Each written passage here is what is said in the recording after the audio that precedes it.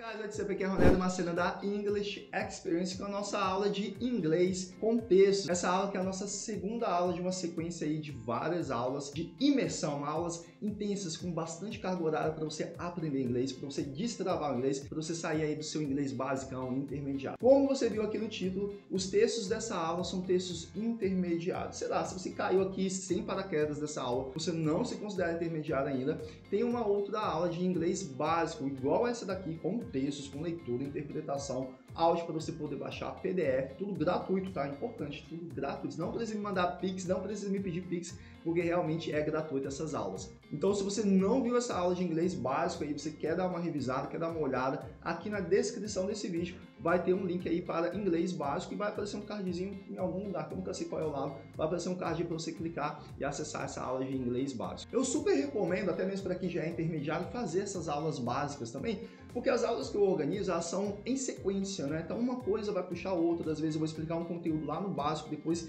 esse conteúdo só vai ser revisado no intermediário, então uma coisa vai conectando a outra. Então vai lá depois, volta, assiste essas aulas do básico também, que eu acredito muito que vai te ajudar aí no nível intermediário. Aqui, como você pode ver, é uma sequência de várias aulas, e ele vai começar com textos intermediários, bem iniciante de intermediário, e na medida que você vai fazendo essas aulas, eles vão ficando mais difíceis, até lá no finalzinho você perceber que os textos estão mais complexos. Isso significa o quê, meus amigos? Que vocês estão chegando no inglês avançado. E aí é o tema do nosso próximo vídeo, que eu já estou preparando também a nossa aula de inglês avançado. Talvez você, quando estiver vendo este vídeo, já vai estar até lançado o inglês avançado, mas se não estiver ainda, eu preciso contar com você da seguinte forma, que você se inscreva no canal, caso você não esteja inscrito, deixe o seu like maroto aí no vídeo e também coloque aqui nos comentários, partiu inglês avançado. Aí eu vou entender que realmente você está focado, disciplinado, e aí eu prometo que eu vou lançar aí o vídeo de inglês avançado. Bem, eu preciso também reforçar que você não precisa fazer essa aula todo em um dia só, né? Dá aquela vontade, aquele desejo, não, eu vou fazer tudo isso agora. Não, não precisa, meus amigos. Você pode dividir essa aula 20 minutos, 30 minutos por dia, faz as atividades, porque vai ter bastante atividade para você fazer também, né? Porque é uma aula de leitura, interpretação de texto, também de listening, de speaking. Então é importante que você não só sente isso e assista a aula, mas que você pratique, que você coloque a mão na massa mesmo. Então vai fazendo aos pouquinhos, um pedacinho do vídeo a cada dia, que aí isso vai garantir até mais um resultado muito mais positivo no seu aprendizado. Mas sem mais delongas, eu não vou me estender mais aqui, eu deixo agora então você com de fato a nossa aula aí de inglês com texto, nossa imersão, nosso intensivão de inglês intermediário, beleza? Partiu para a aula então, bora lá!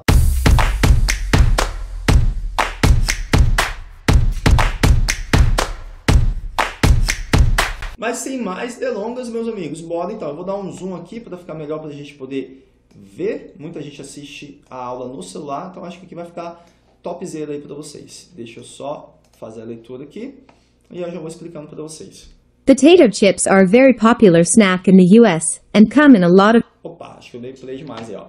Potato chips, então as batatinhas, que são essas batatinhas aí, não sei como é que a gente fala isso em português, batata a gente fala, né? Enfim, potato chips. Mas lá potato chips é essas batatas que é tipo Ruffles, né, no Brasil, que a gente compra.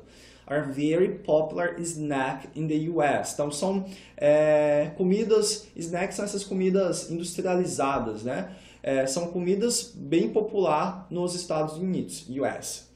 And eu acho que eu não dei pausa, né? Deixa eu ver aqui. Lot of different varieties.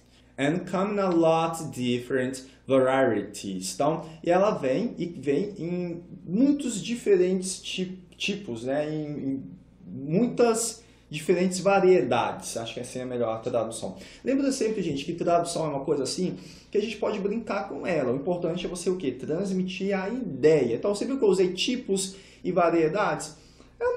Basicamente a mesma coisa em português. Tem vários tipos, tem várias variedades. A ideia é a mesma, tá bom? Então a gente pode brincar com a tradução, não precisa ser uma coisinha ao pé da letra. But who first had the idea for potato chips? But who first had the idea for potato chips? Então aqui você vê que é um texto que não é um diálogo, né? Ele vai contar a história aí das potato chips. E aí ela fala, but who first had? Então, quem primeiro teve a ideia das batatinhas? Chips. The answer lies in a restaurant in Saratoga Springs, US. Ok, the answer lies, a resposta reside, ou a resposta está, a gente pode brincar com com a tradução. Então, a resposta está em um restaurante em Saratoga Springs, Estados Unidos. U.S. It was 1853 and George Crumb was the cook in the restaurant. Ok. E aí ela vai começar a contar como que surgiu as batatinhas. Ó. It was foi em 1853 e George Crumb, e o George aí era the cook, era o cozinheiro no restaurante. Deu uma travada, né? Às vezes o cérebro da gente buga. Restaurant. A customer sent his fried potatoes back to the kitchen because he wasn't happy with them. Ok. A customer, então um cliente, sent his fried potatoes. Então, um cliente mandou, sent his fried potatoes back. Então, esse sent back é o quê? Então, um cliente mandou de volta as suas batatas fritas. Suas batatas fritas. Mandou de volta suas batatas fritas to the kitchen, para a cozinha, porque he wasn't. Ele não estava happy, ele não estava feliz ou contente, satisfeito, né? Com elas, with them. Com elas, no caso, com as batatas. Them. Crumb became very angry and decided to ruin the customer's meal. Nossa, muito dramático ele, né? O cozinheiro. Então, Crumb became very angry. Então, o Crumb, ele ficou com muita raiva, very angry, and decidiu to ruin the customer's meal. E decidiu arruinar a comida, a refeição, né, do cliente. He cut the potatoes into paper-thin slices. He cut the potatoes, ele cortou as batatas into paper-thin slices. Então, ele cortou as batatas em pedaços bem fininhos, como se fossem papéis, né? Paper-thin slices, em pedaços fininhos como papel. Slices, added a lot of salt and fried them again before returning them to the customer. Added a lot of salt, adicionou um monte de sal, and fried them again, e fritou elas novamente, fritou as batatas, né? Então é uma batata grande, ele foi lá, fatiou em pedaços bem fininhos, jogou sal e fritou de novo. Antes de mandar, before returning, antes de mandar elas, as batatas, para o cliente. Customer. But the customer thought they were delicious, and so the potato chip was born. But the customer, mas o cliente, thought they were delicious, mas o cliente achou que elas estavam deliciosas. And so the potato chip was born. Então, o chip de batata nasceu, was born. Soon more customers wanted to try the potato chips, and Crumb's new invention appeared on the menu as Saratoga chips. Ok. Some more customers wanted to try the potato chips. Então, logo, ou em breve, né? Acho que aqui cabe mais o logo. Logo, mais clientes, more customers wanted to try, quiseram provar as batatas, os chips de batatas chips. And Crumb's new invention, e a nova invenção do Crumb appeared on the menu, e apareceu no menu como Saratoga chips. Chips. But when did they move from restaurants to supermarkets and food stores? E aí ela pergunta, but when did they move? Mas quando elas se mudaram, né, se moveram de restaurantes para supermercados e lojas de comida? Quando que aconteceu isso? Stores, where people usually buy them today. Where people usually buy them today, onde as pessoas normalmente compram elas hoje. This happened in 1895. William Tappenden, of Cleveland, Ohio, started to sell the potato chips to food stores. Ok, então ela perguntou quando que começou, né, a ser vendido no supermercado, em lojas, e aí ela responde, this happened in 1895. Então isso aconteceu em 1895. William Tappenden, de Cleveland, Ohio, started to sell, começou a vender the potato chips, as batatinhas, to food stores, começou a vender então para lojas de comida. Stores. In the 1920s and 1930s, famous companies like Lay's appeared. Ok, in the 1920s, nos anos 20 e 30, famous companies like Lay's appeared. Empresas famosas como a Lay's apareceu. Appeared, whose potato chips are very popular in stores today. Whose potato chips, de quais as batatas são muito populares nas lojas hoje, né? Então essas marcas aí ficaram muito populares e estão nas lojas hoje.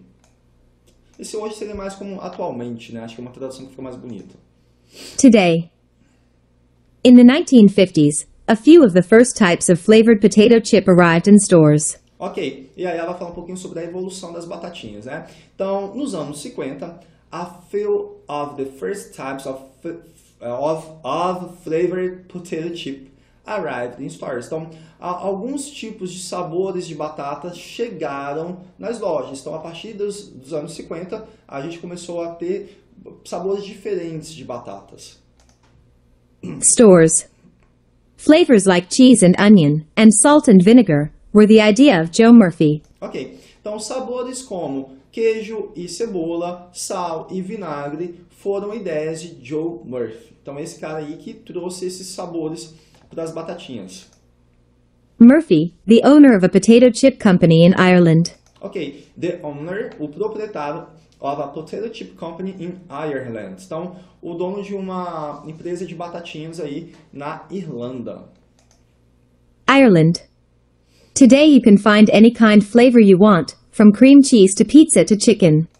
Today you can find any kind of flavor you want. Então, hoje você consegue encontrar qualquer sabor que você quiser, de cream cheese até pizza e frango. Chicken. So, next time you eat a potato chip, think about its beginnings. Então, so, next time you eat a potato chips, então na próxima vez que você comer uma batatinha, think about its beginnings. Então, pense sobre o seu começo. Esse it seria o seu, né, no caso das batatinhas, o seu começo, o começo das batatinhas. Beginnings. It isn't only a piece of potato in your mouth. It's a piece of history. It isn't on a piece of potato in your mouth. Não é só um pedacinho de batata na sua boca. It's a piece of history. O legal da gente é um pedaço da história. É o legal da gente estudar com textos assim, que a gente vai descobrindo algumas histórias, né, de comidas assim, que às vezes passa despercebido, né? Como que inventaram batatinha frita? Como é que inventaram tal coisa, né? Às vezes é por acidente mesmo que as pessoas vão descobrindo isso. Mas beleza, rapaziada, o negócio é o seguinte agora, ó. A gente vai chegar agora na hora dos exercícios. Se você tiver como baixar esse material para você poder imprimir, ou sei lá, responder no computador, melhor. Se não tiver como, dá uma olhada aí na tela, tenta responder essas perguntas aí antes de prosseguir na aula, porque é leitura e interpretação. Essa é uma hora que você vai colocar o seu cérebro para poder pensar, para poder resgatar o conteúdo que você viu. Então dá pausa e tenta responder aí, beleza? Ok, então isso aqui é muito fácil, você vai fazer um match. Você tem aí as frases 1, 2 e 3, e aqui do ladinho você vai falar se esse George Crumb, a quem que ele se refere. Se refere à frase A, B ou C, e aí é só você colocar a letra aí. Então vamos lá. Número 1, George Crumb se refere a qual dessas? Made potato chips taste more interesting. Fez as batatas, os sabores das batatas mais interessantes. Ou made the first potato chips, ou ele fez as primeiras batatinhas. Ou ele fez as primeiras batatinhas para lojas de comida. Então, qual é a resposta para a letra 1? A resposta é a B, né? Foi ele que inventou as batatinhas aí com o ódio do cliente, ódio no coração. William Tappendon. Então, o que o William Tappendon fez em relação às batatinhas? Ele fez as batatas com sabor mais interessante ou ele fez as batatas para vender aí nas lojas? A resposta é a letra C. Então, ele que fez as batatinhas aí serem vendidas. E o Joe Murphy é o cara que colocou mais sabor aí nas batatinhas, né, rapaziada? Ele que fez as batatinhas ficar aí com novos sabores e abrir a mente da galera para poder fazer mais sabores ainda. Número 2, answer the questions. Aí aqui eu tenho essas perguntas e você vai responder essas perguntas. Eita, tem bastante, hein? Tem 8 perguntas. Show! Então, o primeiro já está feito. Where can you buy potato chips? Onde que você pode comprar batatas? Então, é um exemplo e aí tenta responder de forma completa, né? You can buy them in supermarkets and food stores. Você consegue comprá-las nos supermercados e lojas de comida. Número 1. In which country did potato chips first appear? Em qual país que as batatinhas apareceram primeiro? Qual foi o país? Então, você vai responder It was in the US. Então, foi nos Estados Unidos. Lembrando que você pode fazer a resposta de um pouco diferente, não tem problema não. A ideia é você fazer a resposta completa e mantendo a ideia. What was George Crumb's job? Qual que foi o trabalho do Job? Qual que era a profissão dele? Isso aqui é fácil. He was A cook, ele que inventou as batatinhas, né? Na base do ódio. Mas foi ele era um cozinheiro. 3. Who did George Crumb get angry with? Com quem que o George ficou nervoso? He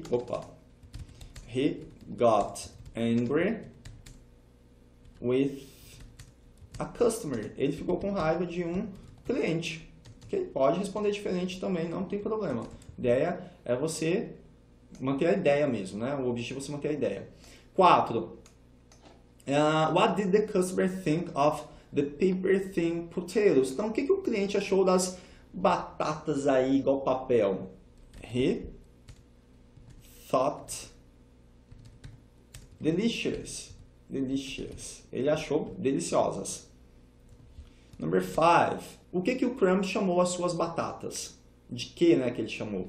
He called them Saratoga Chips. Ele chamou de Saratoga Chips. E aí depois que virou Potato Chips, né? Porque era o nome da cidade. Number 6.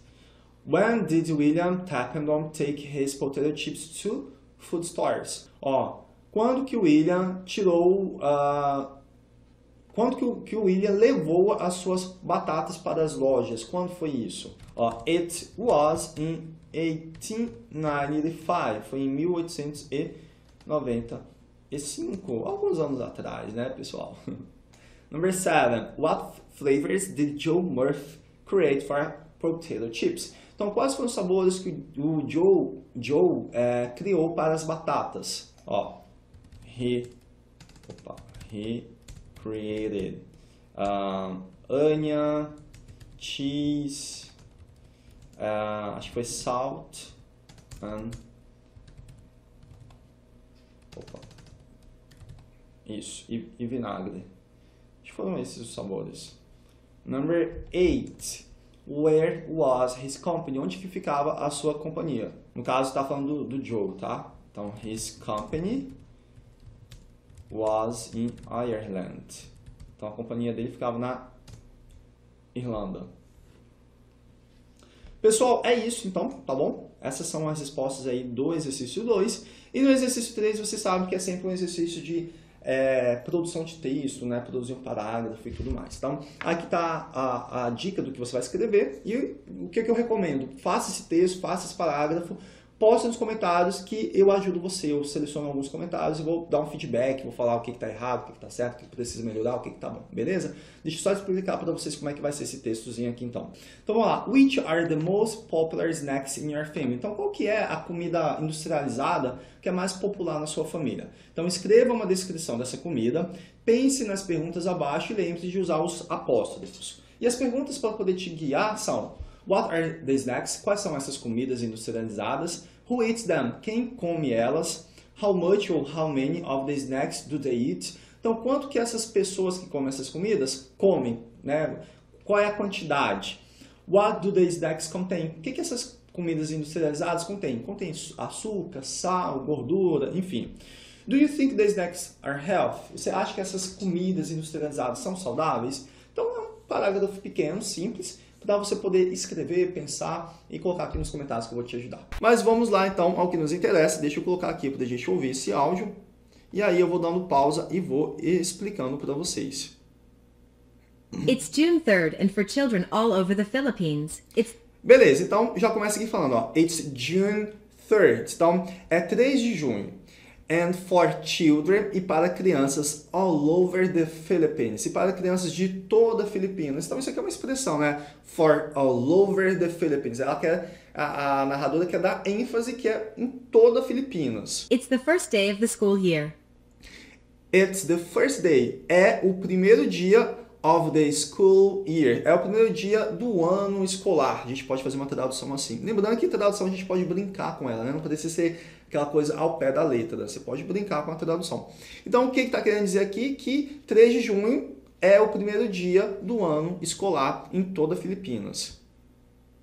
Year. They're wearing their clean school uniforms.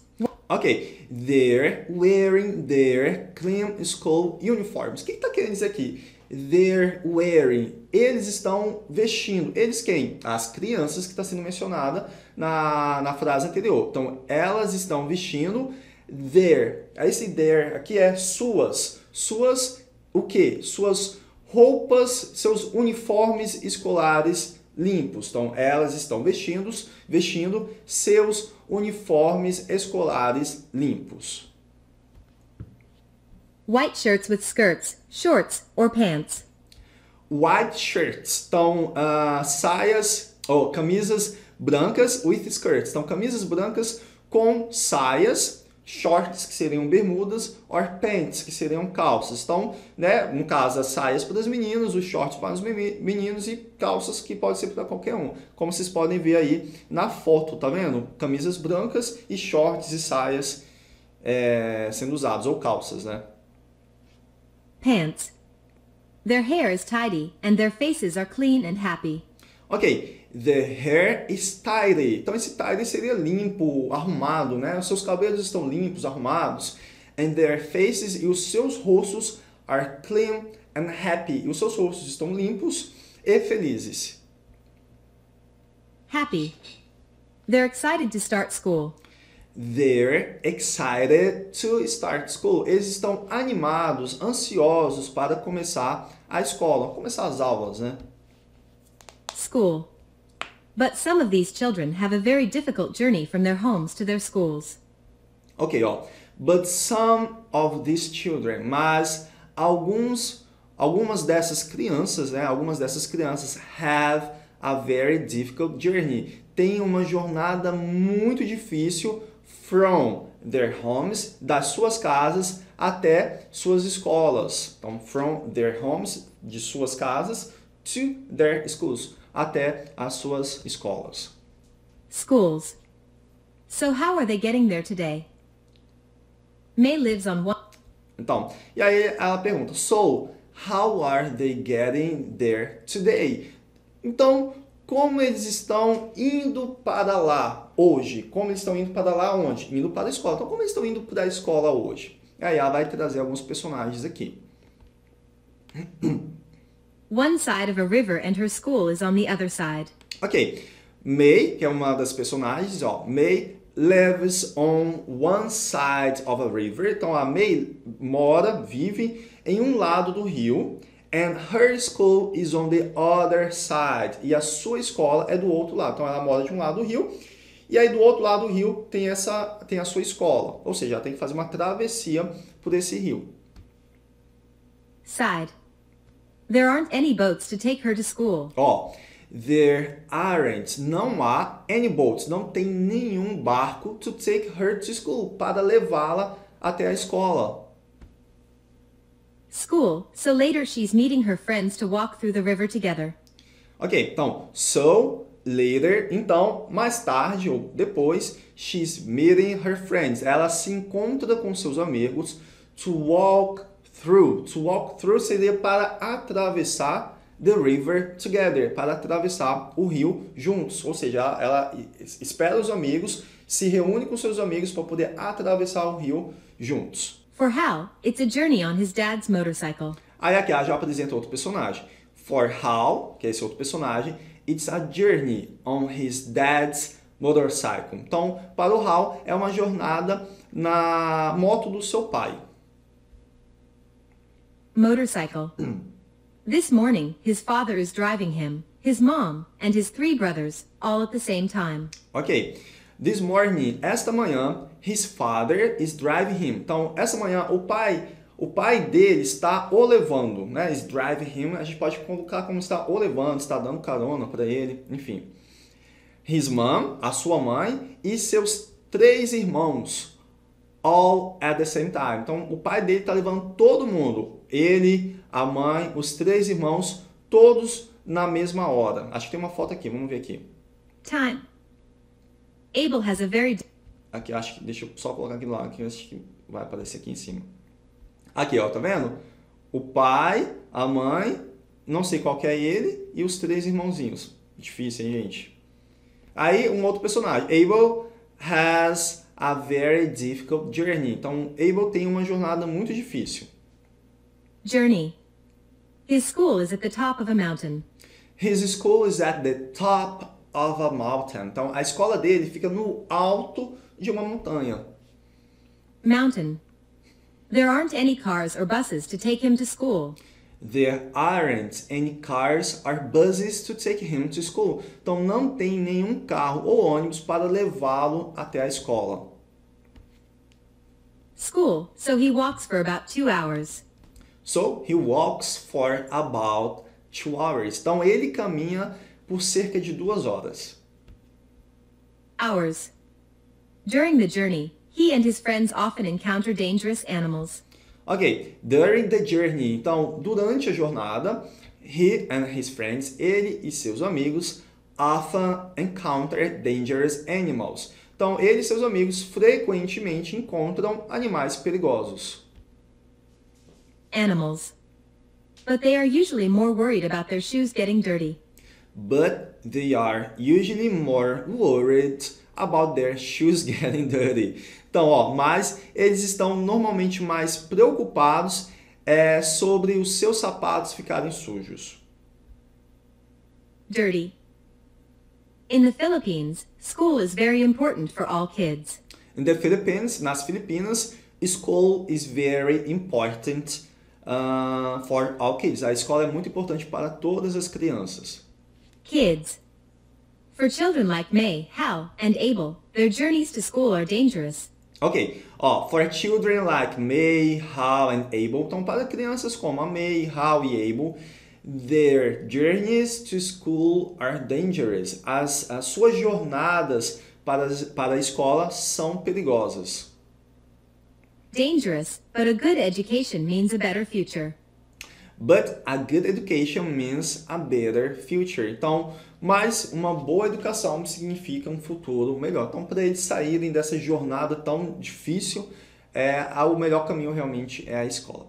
Pessoal, é isso então, tá? Leitura e interpretação de texto. Se teve algum ponto que vocês ficaram na dúvida, coloca aí nos comentários que eu vou responder, vou tirar suas dúvidas, beleza? Esse é o momento, é o seguinte, que eu recomendo você dar pausa e responder essas perguntas aí, porque essas perguntas são baseadas no texto. Como eu disse, é leitura e interpretação, então aqui você vai ter que interpretar o texto para você poder responder corretamente.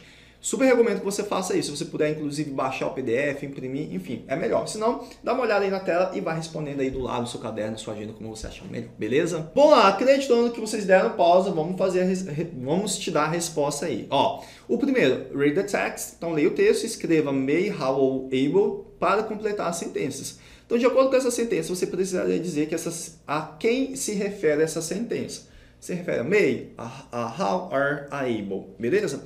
Então, número 1, walks for a long time every day. Quem é que caminha por muito tempo durante o dia? Aliás, todos os dias. A resposta correta é able. Número 2, travels with a lot of people on one form of transportation. Quem é que viaja, né, com um monte de pessoas em uma única forma de transporte? É o how. E número 3, has a lot of water between his or her home and school. Quem é que tem muita água entre a pessoa e a escola? É a May, né? Ela que tem um rio aí para poder atrapalhar a jornada dela, beleza? Então vamos lá. Número 2. Read the text again and complete the sentence. Então você vai ler essas sentenças de novo, vai ler o texto de novo para você completar essas sentenças. O primeiro já está feito como exemplo, né? Que aí ele fala assim, it's early morning on June 3rd and later. Então uma manhã bem cedo do dia 3 de junho e mais tarde milhões de crianças nas Filipinas are going para onde? Milhões de crianças nas Filipinas vão to school. Aí o espaço em branco você vai completar baseado no texto, beleza? Então, número 1, deixa eu colocar aqui. For a lot of these children, então para muitas dessas crianças, their journeys to school aren't. Então para muitas dessas crianças, as suas jornadas para as escolas não são o quê? Não são easy, não são fáceis, né? Ele fala que é very difficult, o tempo todo, né? It's very difficult, very difficult. Então aqui ele está querendo trabalhar um antônimo de muito difícil não é fácil, easy, ok? Número 2. May doesn't to cross the river. Então, May não alguma coisa para cruzar, para atravessar o rio. Então, O que ela não? Ela não tem o quê? É o ter, né, na verdade. Então, ela não tem doesn't, ou ela não pega, doesn't take a boat. Vou colocar a boat. Take, aliás. May doesn't take a boat. Ela não pega um barco. Ela poderia falar também doesn't have a boat, mas acho que ficaria meio estranho, né? Ela não tem um barco para cruzar um rio. Poderia ser, né? Mas isso é meio mais aportuguesado. Acho que faz mais sentido a gente falar May doesn't take a boat. Ela não pega um barco, ela não toma, né? No sentido de tomar de transporte, né? Acho que faz mais sentido take a boat. Número 3. Later, Hal is traveling on. Então, mais tarde, Hal está viajando em quê? Então, como que ele vai viajar mais tarde? On his dad's motorcycle. Então, mais tarde, ele vai viajar na moto do pai dele. Opa, escrevi errado aqui. Cacildo. His dad's motorcycle. Number 4. His tanana are traveling with him. Então, dele are traveling with him. Está viajando com ele. Quem é que viaja? De quem é que a gente estava se referindo o tempo todo, né? Que viaja com ele? É o Hal. Quem é que viajava com ele ali? A mãe, os irmãos, o pai. Então, a gente pode colocar assim, ó. His, que já está ali. Mom and brothers. Brothers are traveling with him. Então, sua mãe e seus irmãos estão viajando com ele, ok? Você pode fazer um pouquinho diferente, não tem problema também não, tá, pessoal? Number 5. Abel's journey takes. Então, a jornada do Abel leva quanto tempo? Takes about 2 hours. Então, leva em torno de 2 horas, beleza? Number 6. On their journey to school, Abel and his friends sometimes see. Então, na sua jornada para a escola, Abel e seus amigos algumas vezes veem o quê? Dangerous animals. Dangerous animals. Então, eles às vezes veem animais perigosos. Beleza, pessoal? E o número 3 é sempre um exercício para você fazer um parágrafo, um texto, alguma coisa nesse sentido. Vamos dar uma olhada aqui, ó. How are you getting to school tomorrow? Como que você vai para a escola amanhã? Think about the questions below and remember to use language for other events. Então, pense nas perguntas abaixo, essas perguntas que vocês estão vendo aí na tela, e lembre-se de usar uma linguagem para você fazer uma ordem de eventos, né? Primeiro você faz isso, depois você faz isso, né? Enfim, são os advérbios que vai dar uma sequência e vai dar uma continuidade do que você vai estar falando, né? Primeiro eu faço isso, depois eu faço isso, mais tarde eu faço isso. Beleza? Então, deixa eu ler as perguntas aqui para poder explicar para vocês. Ó, how long does the journey usually take? Então, quanto tempo que normalmente a sua jornada até a sua escola leva? Se você não estuda, pode falar sobre trabalho, tá bom? Só substituir aí. What time are you leaving? Que horas que você sai? Who are you traveling with? Com quem você viaja, com quem você vai, né? Porque aqui no Brasil, em português, a gente não fala com quem... eu viajo para a escola, eu vou para a escola, né? Com quem você vai para a escola? Então, esse travel, no inglês é o que é usado, mas em português a gente vai falar vai, né?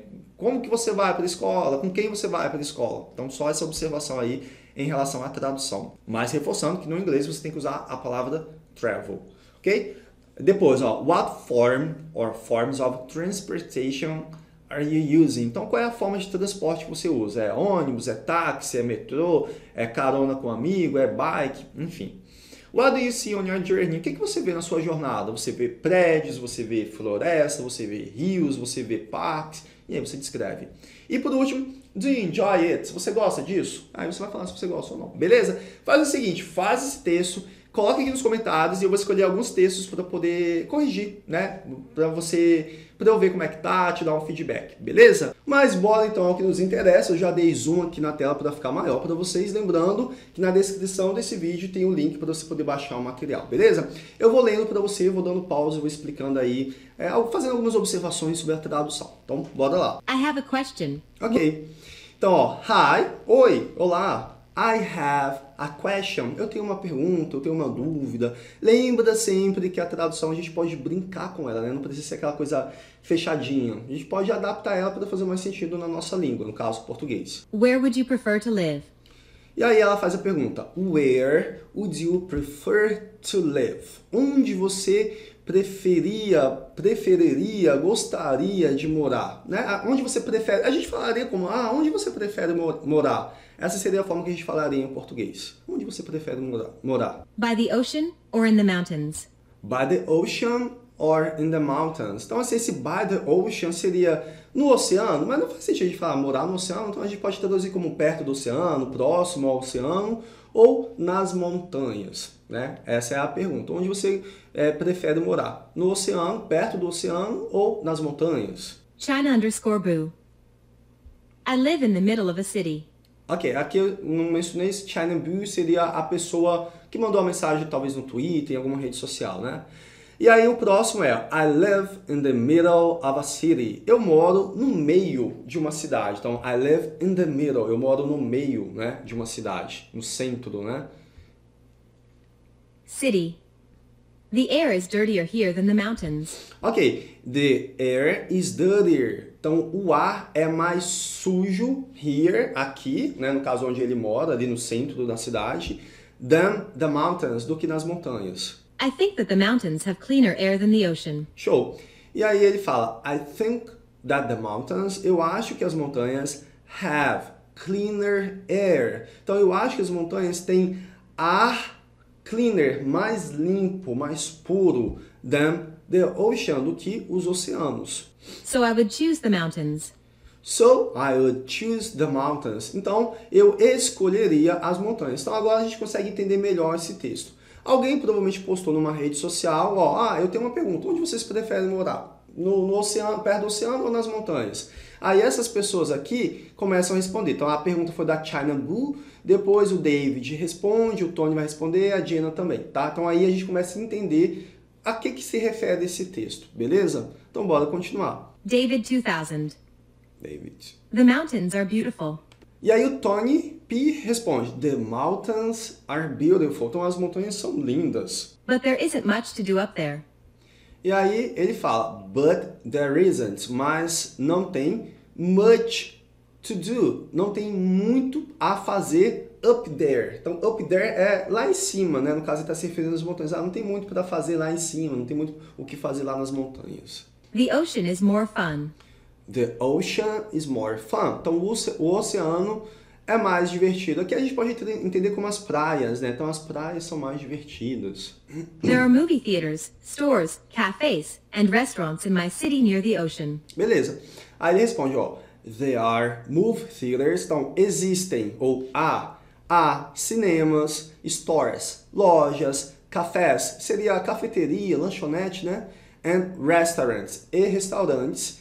In my city near the ocean. Na minha cidade, próximo ao oceano. And I can play all my favorite water sports too.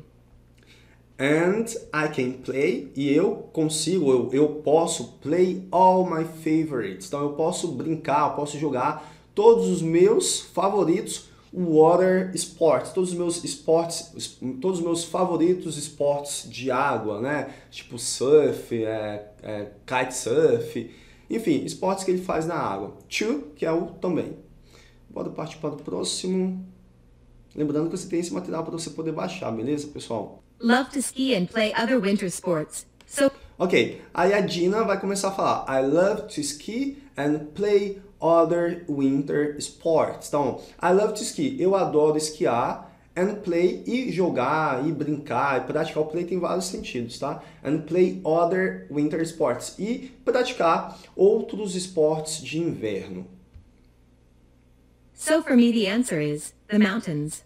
E aí ela fala, so, for me, the answer is. Então, para mim, a resposta é the mountains, as montanhas. Mountains. I also like swimming, but we have lakes in the mountains. Ok, I also like swimming. Eu também gosto de nadar. But we have lakes in the mountains. Mas nós temos lagos nas montanhas. Mountains, so I can swim there in warmer weather.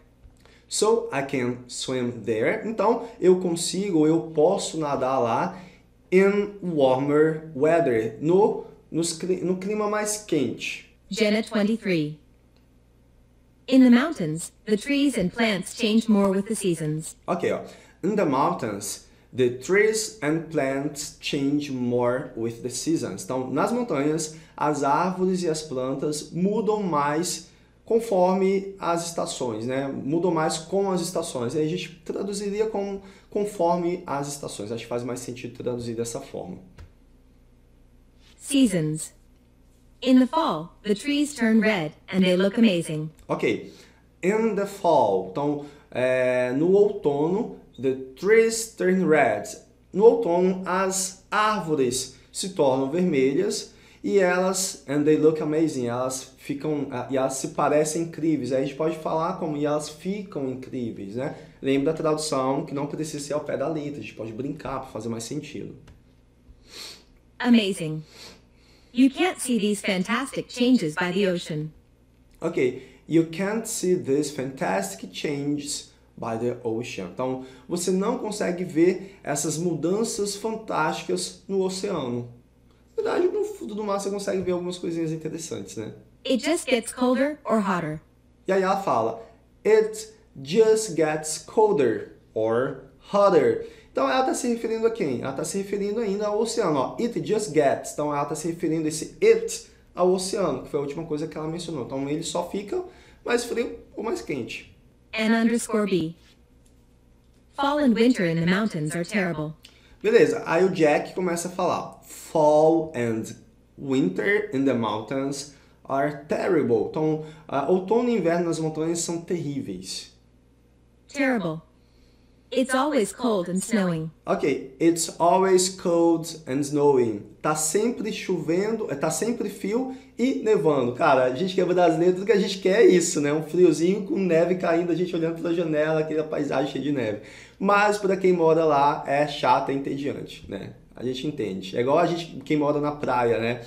Aquele clima quente, abafado, mas para quem tá de fora é ótimo, né? Vive na praia, a gente não. It also gets really windy. Ok. It also gets really windy. Ele também fica... Aqui é engraçado, vamos observar essa frase aqui, ó. Ele está se referindo ainda às montanhas, tá? Ó, it also gets, e ele também gets really windy.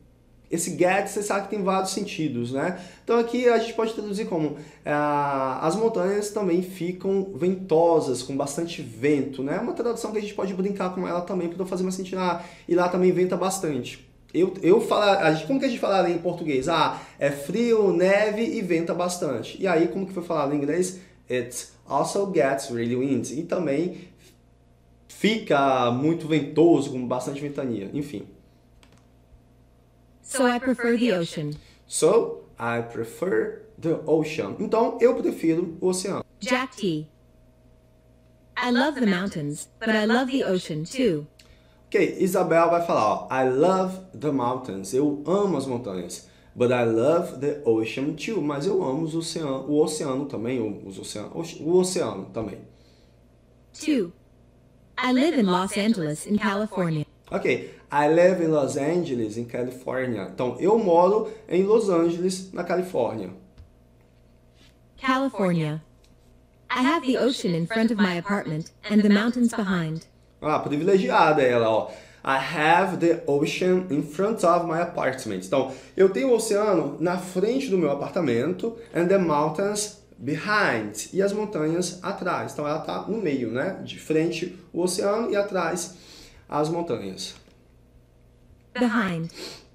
So I can enjoy them both. So I can enjoy them both. Então, eu consigo ou eu posso curtir os dois. Enjoy them both. Them both seria os dois, né? Ambos. Também poderia ser traduzido assim. Então, eu consigo curtir e aproveitar ambos. Both. Isabel 14. My cousins live in a town by the ocean. Ok. My cousins live in a town by the ocean. Meus primos moram em uma cidade próximo... Meus primos moram em uma cidade no oceano. Então, esse no oceano fica estranho, né? Perto do oceano, próximo ao oceano. com essa ideia, né? And in the summer it's very busy and noisy. And in the summer, it's very busy and noisy. Então, o que ele está querendo dizer? E no verão é muito cheio, com muita gente, muito ocupado, sabe? Muito corrido e barulhento. There aren't as many people in the mountains, and I prefer that. Ok. There aren't as many people in the mountains. There aren't. Então, não há as many people in the mountains. Não tem muitas pessoas nas montanhas. And I prefer that. E eu prefiro isso. Nossa, tá parecendo eu, né? Eu também gosto de lugar mais sossegado, mais calmo, mais relaxado. Então, a Lisa prefere as montanhas por conta disso. Beleza, pessoal? Então, esse daqui é o nosso texto. Esse mesmo áudio você tem para você poder baixar, ok? E agora o que a gente vai fazer são os exercícios, né? Que de nada adianta a gente estar aqui fazendo isso se não fizer a parte de interpretação.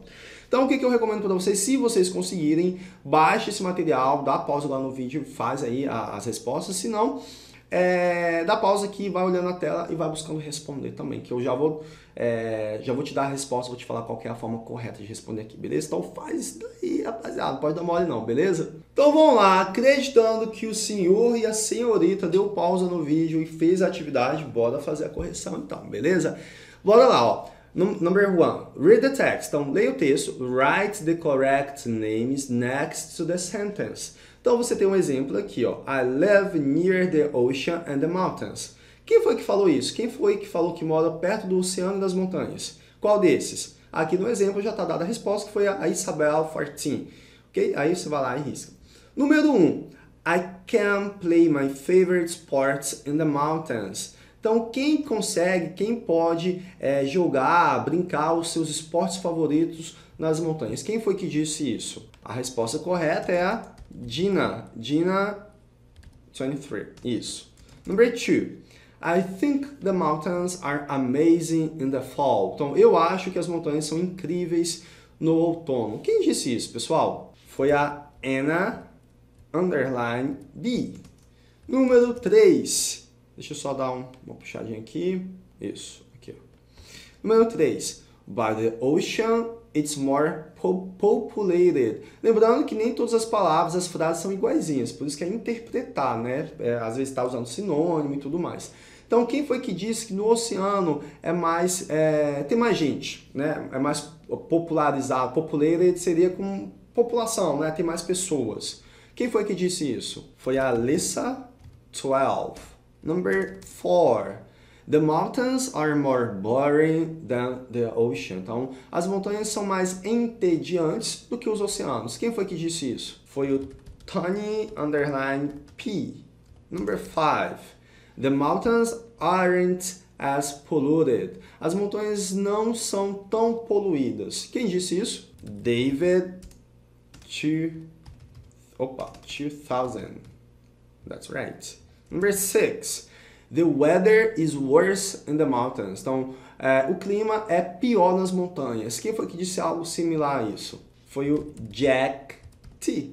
Então, essa aqui é a resposta da número 1. Bora, então, para o número 2. Deixa eu ver, são 6 questões, isso. Answer the questions with full sentence.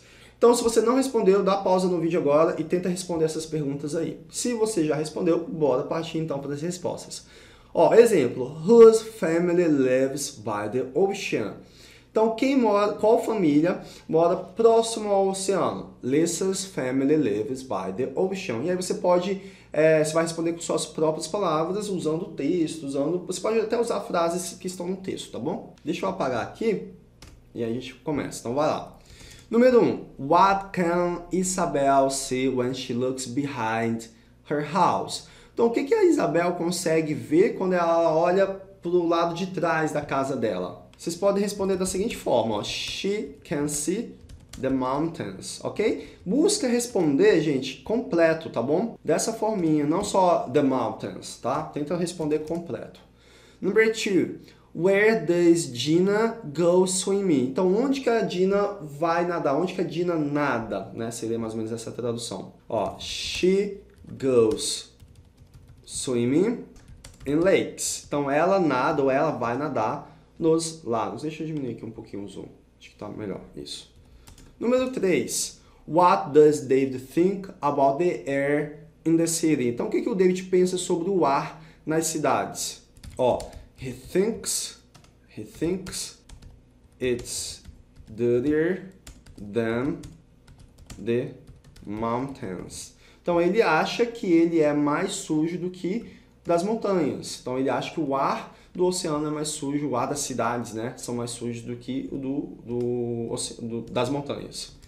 Número 4.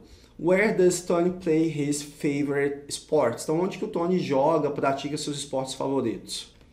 He plays them in the ocean. Então, ele os pratica no oceano.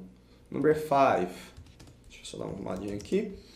How does Anna think the ocean changes in summer?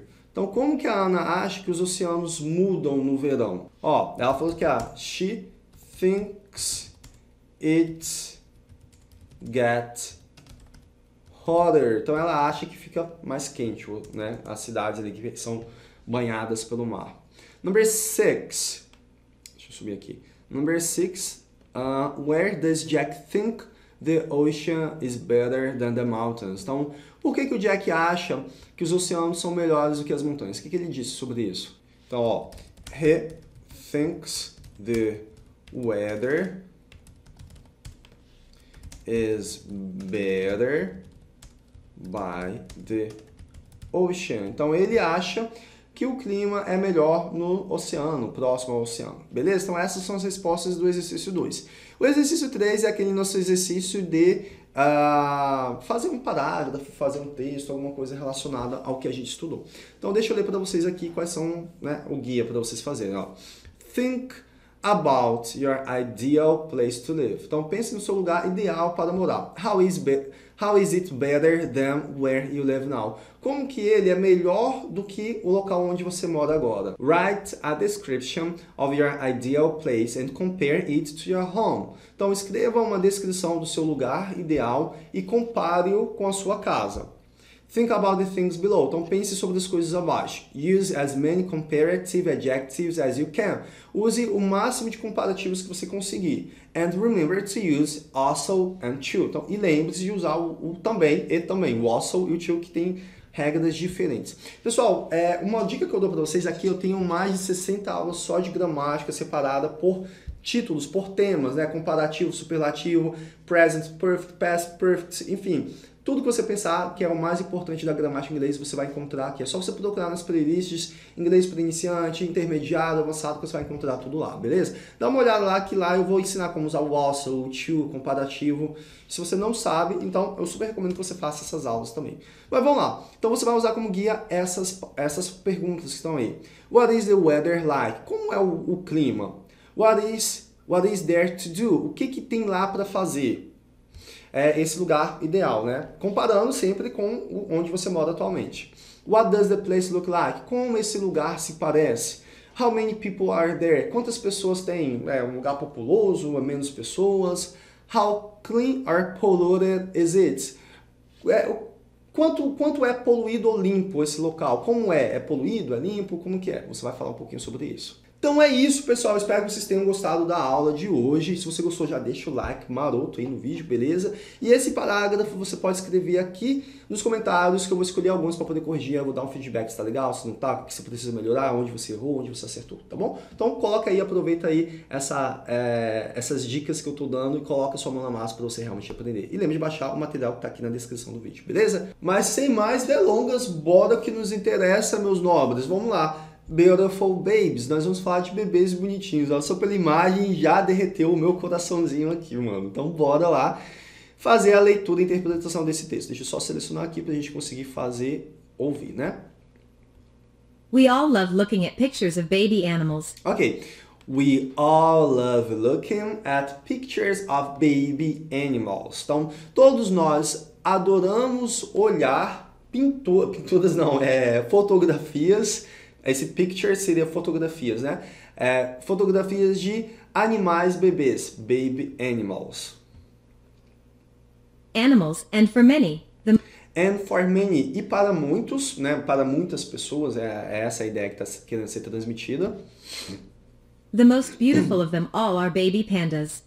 The most beautiful of them all. Então, os mais bonitos de todos eles quem? Dos bebês animais. Are baby pandas. São os bebês pandas. Pandas. So when 14 newborn pandas appeared on our TV screens in September 2013. Ok.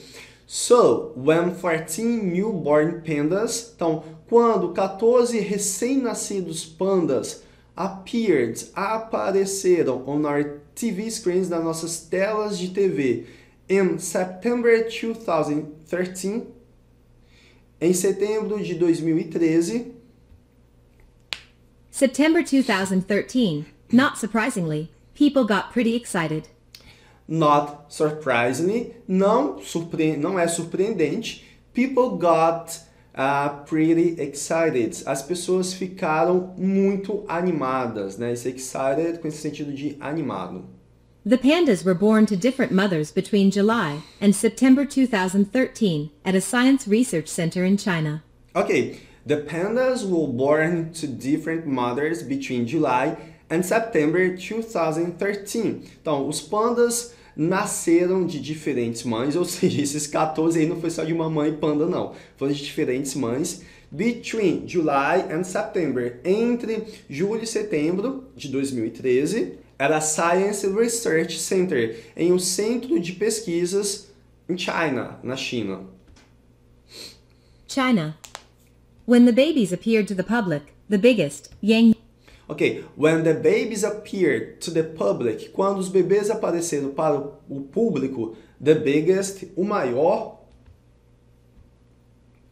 Yang was about 4 kilos and weighed 4 times as much as the smallest, Ye. Ok, aí ela fala, quando os bebês apareceram, né, em público, o maior, Yang, was about 4 kilos. Então, tinha cerca de 4 quilos, pesava cerca de 4 quilos. Lembra que tradução a gente pode brincar. Então, quando ela fala was about 4 kilos, a tradução literal era 4 quilos, era quase 4 quilos. Então, a gente traduz como pesava cerca de 4 quilos, porque em português é assim que a gente fala. And weighed 4 times as much as the smallest. And weighed 4 times. E pesava 4 vezes mais, 4 times, 4 vezes mais, as much, aliás, weighed 4 times as much, pesava 4 vezes mais as the smallest, que o menor. Então, tudo isso daqui, ó, weighed 4 times as much. Então, o que essa frase toda quer dizer? Pesava 4 vezes mais the smallest, que o menor, o yaye. E. This is one of the most important developments for pandas in a long time. Tô rindo ainda do I que eu soltei, mas beleza, bora lá. This is one of the most important developments for pandas in a long time. Então, este é um dos mais importantes desenvolvimentos para pandas in a long time, há muito tempo. Então, está falando que o fato desses bebês terem nascido em um centro de pesquisa é um dos maiores acontecimentos para os pandas nos últimos tempos, né? Porque é muito difícil os pandas nascerem em cativeiro, né? No centro de pesquisa. And it's also a very proud moment for China. Ok, and it's also a very proud moment for China. Então, e também é um momento de muito orgulho para a China. Proud, que é esse orgulho. China. Although their natural habitats are now safer, the world... Ok, although their natural habitats are now safer, apesar de que, apesar de que, ou contudo, apesar disso, their natural habitats, então, apesar de que o seu ambiente, seu habitat natural are now safer, são agora mais seguros, world's panda population is getting smaller and smaller. The world's panda population, então, a população mundial de panda is getting smaller and smaller. Então, a população mundial de panda está ficando menor e menor. And we now believe there are less than 2,000 pandas living in the wild. And we now believe, e agora nós acreditamos, there are less than 2,000 pandas. E nós agora acreditamos que há menos do que 2.000 pandas living in the wild, vivendo na floresta, na vida selvagem, né, digamos assim. na It's natureza. difficult for pandas to have babies in zoos or other centers for animals. It's difficult for pandas to have babies in zoos or other centers for animals. Então, é difícil para os pandas terem bebês em zoológicos ou outros centros para animais. Animals. Although scientists are always trying to make it easier for them, they have little success. Deixa eu só baixar aqui. Beleza. Although, contudo, cientists are always trying to make it easier for them. Contudo, cientistas estão sempre tentando fazer isso ficar mais fácil para eles. Fazer o quê? Fazer eles terem filhotes, terem bebês em zoológico, em centros de pesquisa mesmo, né? Até para preservar a espécie. Ok, they have little success. Então eles tiveram um pequeno sucesso, é o fato desses 14 terem nascido. Success. And when a baby panda is born, scientists remain nervous. Ok, and when a baby panda is born, então, e quando um bebê panda nasce, is born a gente traduz como nasce. Scientists remain nervous, então os cientistas ficam nervosos, apreensivos, sabe, com essa ideia. Nervous, because the first 10 days of their lives are the most dangerous. Because the first 10 days of their lives, porque os primeiros 10 dias de suas vidas, das vidas dos bebês, are the most dangerous, são os mais perigosos. Dangerous. During this time, there is the greatest chance that the babies will die from illness or from not enough food. Ok. During this time, durante esse tempo, esse momento, né, esses 10 primeiros dias, there is the greatest chance that the babies will die. Então, há uma grande chance que os bebês morram from illness, de doenças, or from not enough food, ou por não ter comida suficiente. However, these 14 pandas are doing well, and Ok. However, contudo, ou apesar disso, these 14 pandas are doing well. Apesar disso, esses 14 pandas estão indo bem. Scientists are happy with their progress. And scientists are happy with their progress. E os cientistas estão felizes com os seus progressos. We can now feel more confident about the future for pandas on our planet. Ok. We can now feel more confident. Nós agora conseguimos nos sentir mais confiantes about the future, em relação ao futuro, for pandas on our planet. Pelos pandas do nosso planeta. Então, nós agora podemos nos sentir mais confiantes sobre o futuro dos pandas do nosso planeta. Acho que essa tradução fica melhor. Beleza, pessoal? Então, esse aqui foi o texto. Lembrando que você tem esse texto para você poder baixar, tem esse PDF também, tá? O link está na descrição do vídeo. E agora, aquele momento que eu falo, rapaziada, tem que botar a mão na massa, tem que fazer as atividades, porque não adianta você só sentar e assistir a minha aula aí, você precisa realmente praticar, fazer os exercícios, tá bom? Então, o que você pode fazer? Baixar o PDF, se você conseguir imprimir melhor, se você não conseguir, responde aí no seu caderno, no celular, não importa, o importante é você responder isso de alguma forma. As perguntas são essas daqui, é a pergunta 1, 2 e o 3 normalmente é sempre um textozinho. Dá pausa no vídeo e busca responder essas perguntas aqui antes de você dar continuidade. Se você precisar, volta no texto, lê de novo, interpreta ele, beleza? Mas bora lá, acreditando que o senhor e a senhorita deu pausa no vídeo e realmente respondeu, bora que agora eu vou te dar as respostas então. Então, número 1, read the text, pediu para você ler o texto, write the correct numbers, então escreva os números corretos. Aqui o exemplo, né? How many baby pandas were born? Quantos bebês pandas nasceram? Né? De acordo com o texto, foram 14. Aqui, número 1, how much did Yan weigh? Quanto que o Yan pesa? Aqui você poderia colocar 4 quilos ou about 4 quilos. As duas formas estão corretas, tá bom?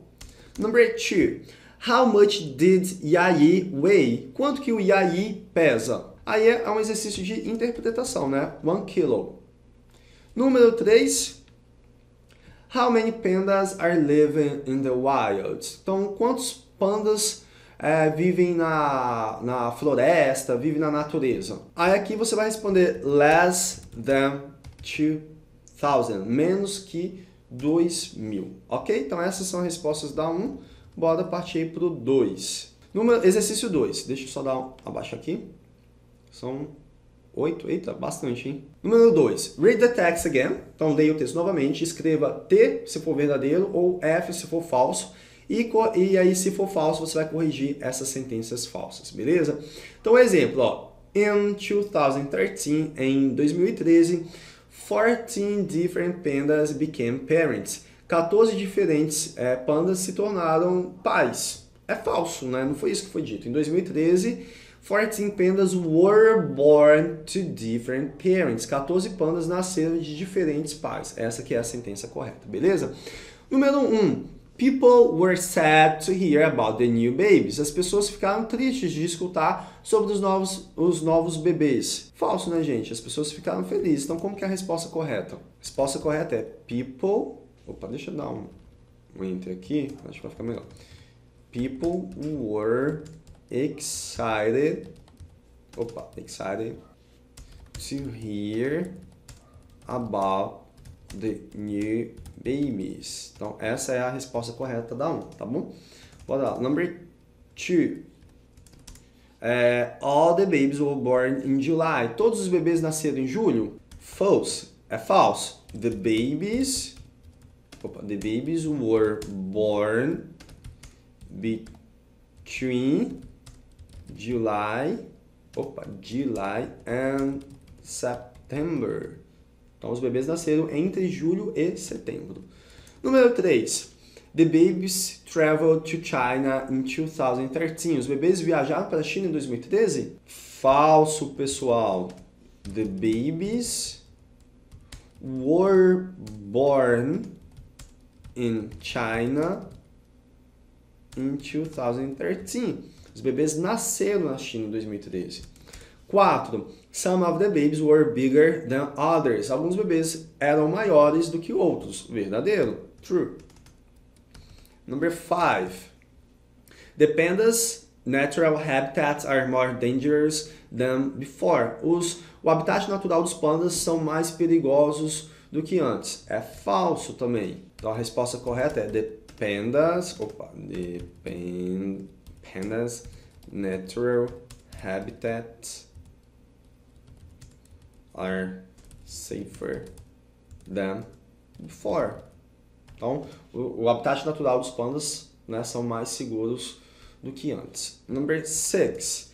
The world's panda population isn't growing. É verdadeiro, pessoal. Então, a população não está crescendo dos pandas. Number 7.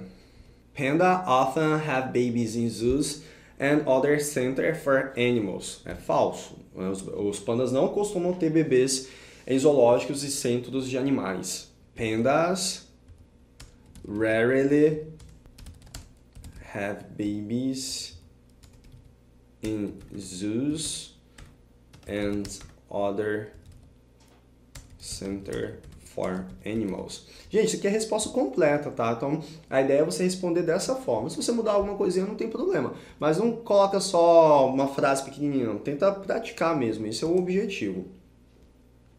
Number 8. Scientists become more confident about the baby's future when they are 10 days old. Então, cientistas se tornam mais confiantes sobre os futuros bebês quando eles têm mais de 10 dias de vida. Então, essa frase é verdadeira. Os 10 primeiros dias são bem delicados. Então, gente, essa aqui foi as respostas da número 2. Deixa eu apagar aqui.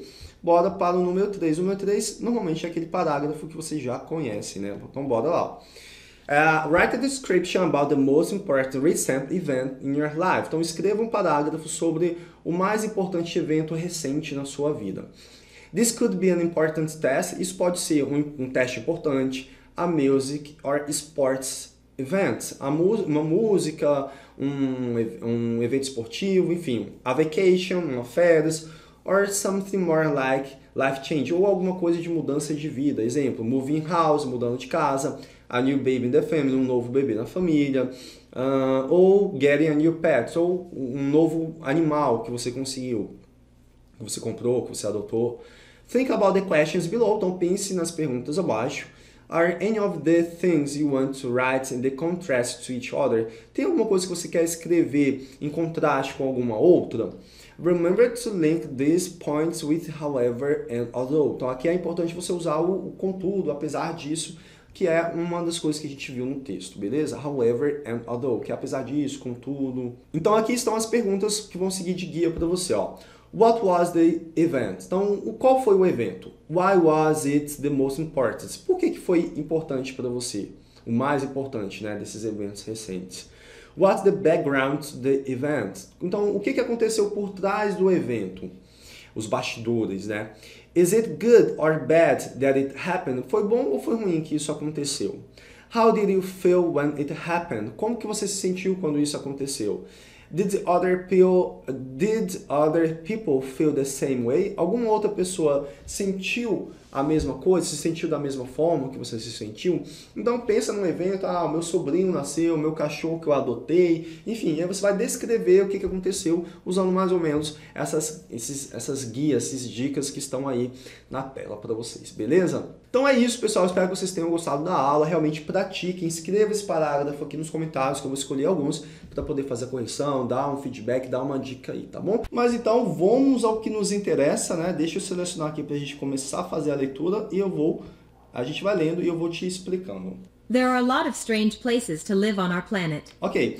There are a lot of strange places to live on our planet. O que isso quer dizer? Que existem a lot of strange places, um monte de lugares estranhos, esquisitos, to live, para viver, para morar on our planet, no nosso planeta. Planet.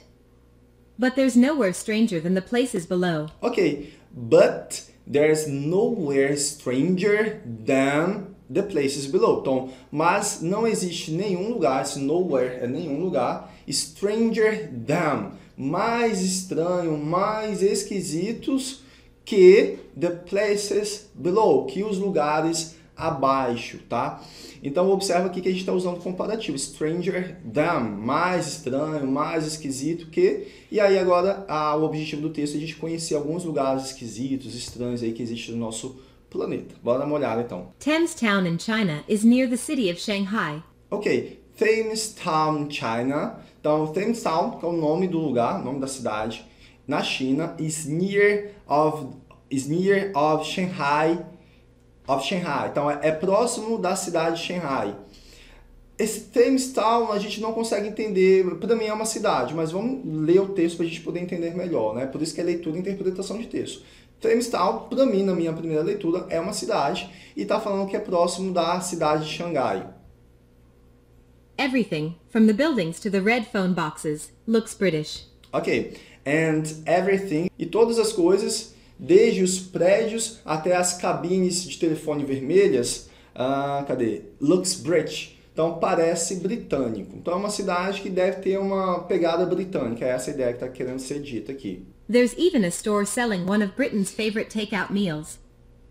Ok, ó. There's even a store selling. Então, até tem. There's even, até tem, ou até existe. A store selling, uma loja vendendo. One of Britain's favorite takeout meals. Uma das comidas, sabe essas refeições que a gente pega na loja e sai para poder comer em casa, assim? Então, esse take-out meal seria esse tipo de refeição, né? De você pegar e de você retirar e comer em outro lugar. Então, até tem uma loja que vende a comida favorita de pegar e levar. Fish and chips. Fish and chips. Então, peixes e batatas. Thames Town is one of several replica towns in China, which look very similar to European towns and cities. Ok, ó.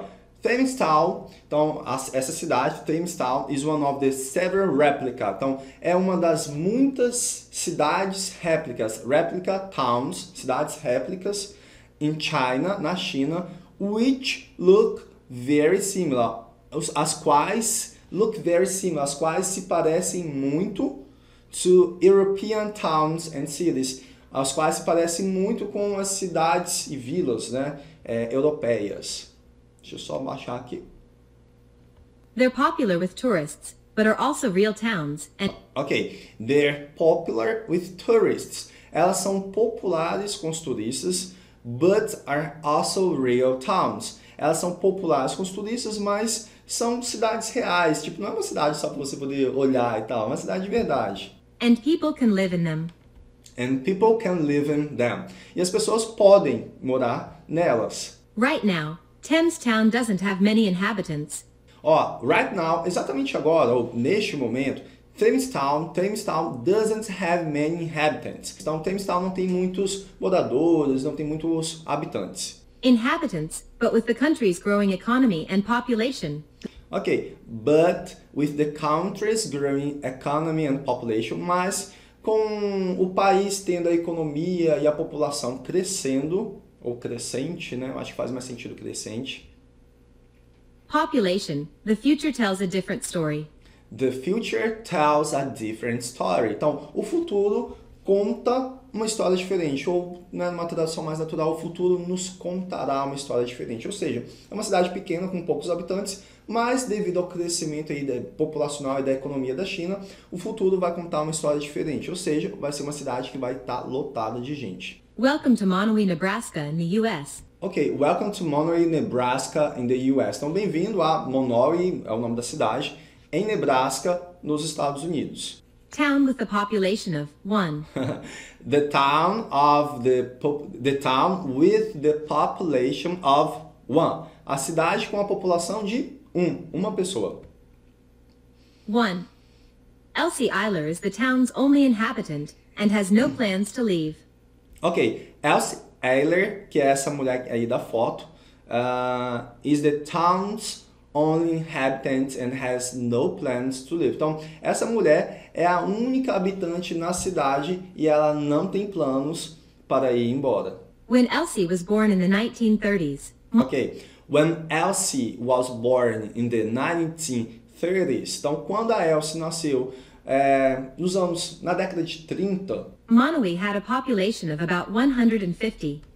Monterey had a population of about 150. Então, Monterey tinha uma população de aproximadamente 150 pessoas. But when bigger towns and cities offered better work opportunities. But when bigger towns and cities offered better work opportunities, mas quando cidades e vilas maiores, né? Porque towns and cities dá a mesma ideia de cidade. Em português a gente fala cidade, se é cidade do interior ou uma cidade grande, não importa.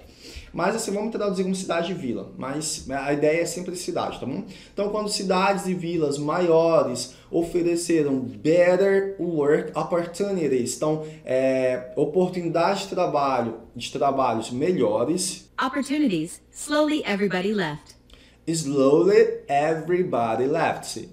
Devagar ou aos poucos, todo mundo foi embora, todo mundo deixou, todo mundo largou. Então, todo mundo foi embora, numa tradução mais natural, né? E esse slowly a gente pode traduzir aos poucos, né? Aos poucos, todo mundo foi embora. However, Elsie is happy in Monterey. However, contudo, Elsie is happy in Monterey. Então, contudo, Elsie é feliz em Monterey. Monterey. She runs the town's library and is always busy. She runs the town's library and is always busy. Então aqui, ó, she runs the town's library. O que isso quer dizer? She runs. Aqui ela é no sentido de comandar, de gerenciar, tomar conta. Então ela toma conta da biblioteca da cidade. Não quero saber quem é que vai lá ler, né? Mas tudo bem. And is always busy. E ela está sempre ocupada. And when people visit, she must serve them in the town's only restaurant, the Monterey Tavern. And when people visit, e quando as pessoas visitam, she must serve them. Ela deve servi-los in the town's only restaurant, no único restaurante da cidade, o Monterey Tavern, que é o nome do restaurante. The city of Neft-Dashleri is part of Azerbaijan, but The city of Neft-Dashleri is part of Azerbaijan. Então, a cidade de Neft-Dashleri é parte do Azerbaijão. Acho que é assim que fala em português. but is situated in the Caspian Sea. But it is situated in the Caspian Sea, mas é situado no Mar Cáspio. It lies on old boats and artificial islands with long roads connecting the different parts. Ok, it lies on old boats. Então, it lies on old boats. É como se fosse assim, fica situado ali com barcos velhos, é onde barcos velhos ficam, and artificial islands. e ilhas artificiais, igual você está vendo aí nessa foto aí, ó, with long roads, com estradas longas, igual esse aí na foto, é exatamente igual, não é essa foto, né? Connecting the different parts, conectando partes diferentes. Então essa cidade é parte do Azerbaijão e ela é um lugar em que os barcos velhos ficam, ilhas artificiais foram construídas e com grandes estradas se conectando aí em diferentes partes, como você pode ver aí na foto. But why does the city exist? But why does the city exist? Mas por que a cidade existe? After the discovery of oil in the region in the 1940s, Ok, after the discovery of the oil, então após a descoberta de óleo, né, no caso petróleo, in the region in the 1940s, na região, na década de 40, oil workers needed somewhere to live near their place of work. ok, oil workers, trabalhadores do petróleo, né, do ramo de petróleo, needed somewhere to live, então precisavam de algum lugar para morar, near their place of work, próximo do seu local de trabalho. And the construction of the city began quickly. And the construction of the city began quickly. E a construção da cidade começou rapidamente. Quickly. But the workers' families moved there too. Okay. And soon But the workers' families moved there too. Mas os trabalhadores, os familiares dos trabalhadores se moveram para lá também. soon a school, a park, a bread store, and even a movie theater appeared. And soon, a school, e logo, ou em breve não faz sentido, né? Soon separado seria em breve. E assim aqui a gente pode traduzir como e logo, and soon, e logo, a school, uma escola, a park, um parque, a bread store, uma padaria, and even a movie theater appeared. E até mesmo um cinema apareceu. Today, Neff Dashlery is getting old. Today, Neff Dashlery is getting old. Atualmente, ou hoje, né? Hoje não faz muito sentido. Faz sentido, né? Mas fica mais bonita a tradução hoje em dia, atualmente. Neff Dashlery is getting old. Tá ficando velho, a cidade. Old, and is slowly disappearing into the sea. And is slowly disappearing into the sea. E devagar e aos poucos está desaparecendo dentro do mar. Então é como se o mar estivesse ocupando espaço, né? A água estivesse subindo e ocupando espaço aí da cidade. Visitors must go there soon before it disappears forever. Ok, visitors must go there soon. Visitantes devem ir lá logo, ou muito logo, né? Logo faz mais sentido. Before it disappears forever. Antes da cidade, desaparecer para todo o sempre. Então é isso, pessoal. Esse foi o nosso texto. E agora a gente tem aquele momento de fazer os exercícios. O que eu sempre recomendo é dar pausa no vídeo. Se você puder, baixa esse PDF, faz as atividades no seu caderno, no PDF, não sei como for melhor para você. Se você não tiver como, pelo menos dá pausa, vai olhando as perguntas aí e vai tentando responder. É importante fazer isso para você poder realmente garantir o seu aprendizado, beleza? Estou confiando em vocês, hein? Beleza, acreditando que vocês fizeram isso, deram pausa, fizeram os exercícios, bora que eu vou te dar a resposta aqui agora. Número 1, read the texts, então leia os textos, check the correct sentence, então você vai fazer um check aí para a sentença que estiver correta. Vamos lá. Letra A, only British people live in Thamestown. Isso é verdadeiro ou falso? Somente britânicos moram em Thamestown? Gente, é falso. Então você não vai marcar o checkzinho aí não. B, Elsie doesn't want to live in Monterey anymore. Elsie não quer mais morar em Monterey. Verdadeiro ou falso? É falso. Ela quer continuar morando lá, ela gosta de lá. C. Neff Dashlery didn't exist before the 1940s. Então, Neff Dashlery não existia antes da década de 40? Verdadeiro. Então, aí você vai fazer um checkzinho, porque a única resposta correta é da letra C. Beleza? Vamos para o 2, então. Read the text again and answer the questions. Então, leia o texto novamente e responda as perguntas. O primeiro já está feito como exemplo, né? Which Chinese city is Thamestown near? De qual cidade chinesa Thamestown é próximo? Aí a resposta é It's near Shanghai. Então ele é próximo de Xangai, beleza? Vamos fazer um então. A pergunta é What food can you eat in Thamestown? Que comida você pode comer em Thamestown? Bem, de acordo com o texto, you can eat fish and chips. Ok? Number 2. What do Thamestown and other replica towns look like? Com quais outras cidades Thamestown e as outras réplicas se parecem? Ó, they look like European towns and cities. Elas se parecem com cidades europeias. Número 3. How many people lived in Monterey when Elsie was born? Quantas pessoas moravam em Monterey quando a Elsie nasceu? About 150 people. Então, aproximadamente 150 pessoas. Number 4. Why didn't they stay in Monterey? Por que eles não ficaram em Monterey? Bem, bigger towns and cities offer better opportunities. Então, cidades maiores e melhores, cidades ofereceram oportunidades melhores. Number 5. Why did oil workers need naphtha-distillery? Por que trabalhadores do ramo de petróleo precisaram da naphtha-distillery? Bem, they needed somewhere to live near their place of work. Então, eles precisavam de algum lugar para morar próximo do seu local de trabalho. Number 6. Why is the city slowly disappearing? Por que a cidade está aos poucos desaparecendo? Because it is getting old. Né? Tem outros motivos, mas de acordo com o texto, é esse aí o motivo. Beleza? Então vamos lá. Agora o exercício 3, que é o exercício de você colocar a mão na massa, né? Praticar tudo aí que você aprendeu e fazer um pequeno texto, um pequeno parágrafo. Vamos ver aqui o que está sendo pedido. Ó. Write an email to a friend about a recent visit to one of the places in the text. Então escreva um e-mail para um amigo sobre uma recente visita de um dos lugares do texto.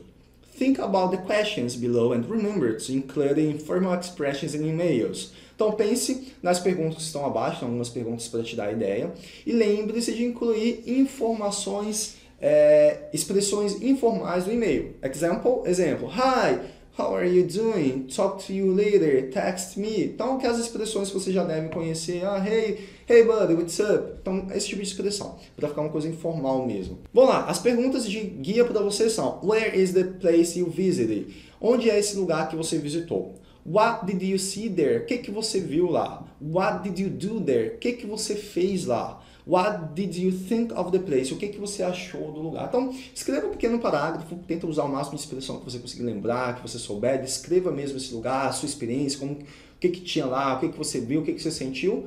E aí, se você quiser, coloque aqui nos comentários que eu vou selecionar alguns para eu poder dar um feedback, para eu poder avaliar, falar que tá legal, o que precisa melhorar, beleza? Então, bora lá, pessoal, porque vocês já sabem como que essa aula funciona. Vou dar zoom aqui na tela para a gente fazer essa leitura aqui marota desse texto.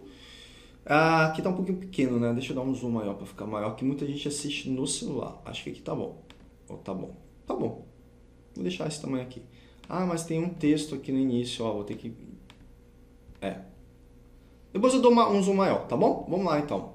Nobody likes doing chores. Então a frase é Nobody likes doing chores. Ninguém gosta de fazer tarefas, né? Acho que aqui na foto é tarefa de casa. Tarefa de casa, realmente ninguém gosta. Chores. Or do they? Or do they? Ou eles gostam. They. Some people know how to make chores better. Some people know. Então algumas pessoas sabem how to make chores, como fazer tarefas better, melhores. And here's how. Normally Ok, and here's how. E aqui está como. Então como que essas pessoas fazem tarefas melhores? Deixa eu dar um zoom aqui, que agora o texto vai ficar menorzinho, né? Vai ficar melhor para vocês. Isso, bora lá. I hate doing chores, but Ok, normally I hate doing chores. Então, normalmente eu odeio fazer tarefas. É a Katie que está falando isso daqui. Bora ver o que ela fala mais. But I enjoy doing them while I'm listening to music. But I enjoy doing them, mas eu curto fazê-las, eu gosto de fazê-las while, enquanto I'm listening to music, enquanto estou ouvindo música. Isso é fato, tá? Eu também, quando eu tô limpando casa, eu lavando vasilha, eu boto uma musiquinha, fica melhor mesmo, o clima melhora. When I'm listening to my favorite bands. Ok, when I'm listening to my favorite bands. Quando eu estou escutando minhas bandas favoritas. Bands, everything seems okay. Everything seems okay. Tudo parece bom. Okay, even my worst chore, cleaning the bathroom. Even my worst chore. Até mesmo a minha tarefa, minha pior tarefa. Cleaning the bathroom. Limpar o banheiro. Bathroom. With music, I can do everything faster, so it all seems less boring. With music, com música, I can do everything faster.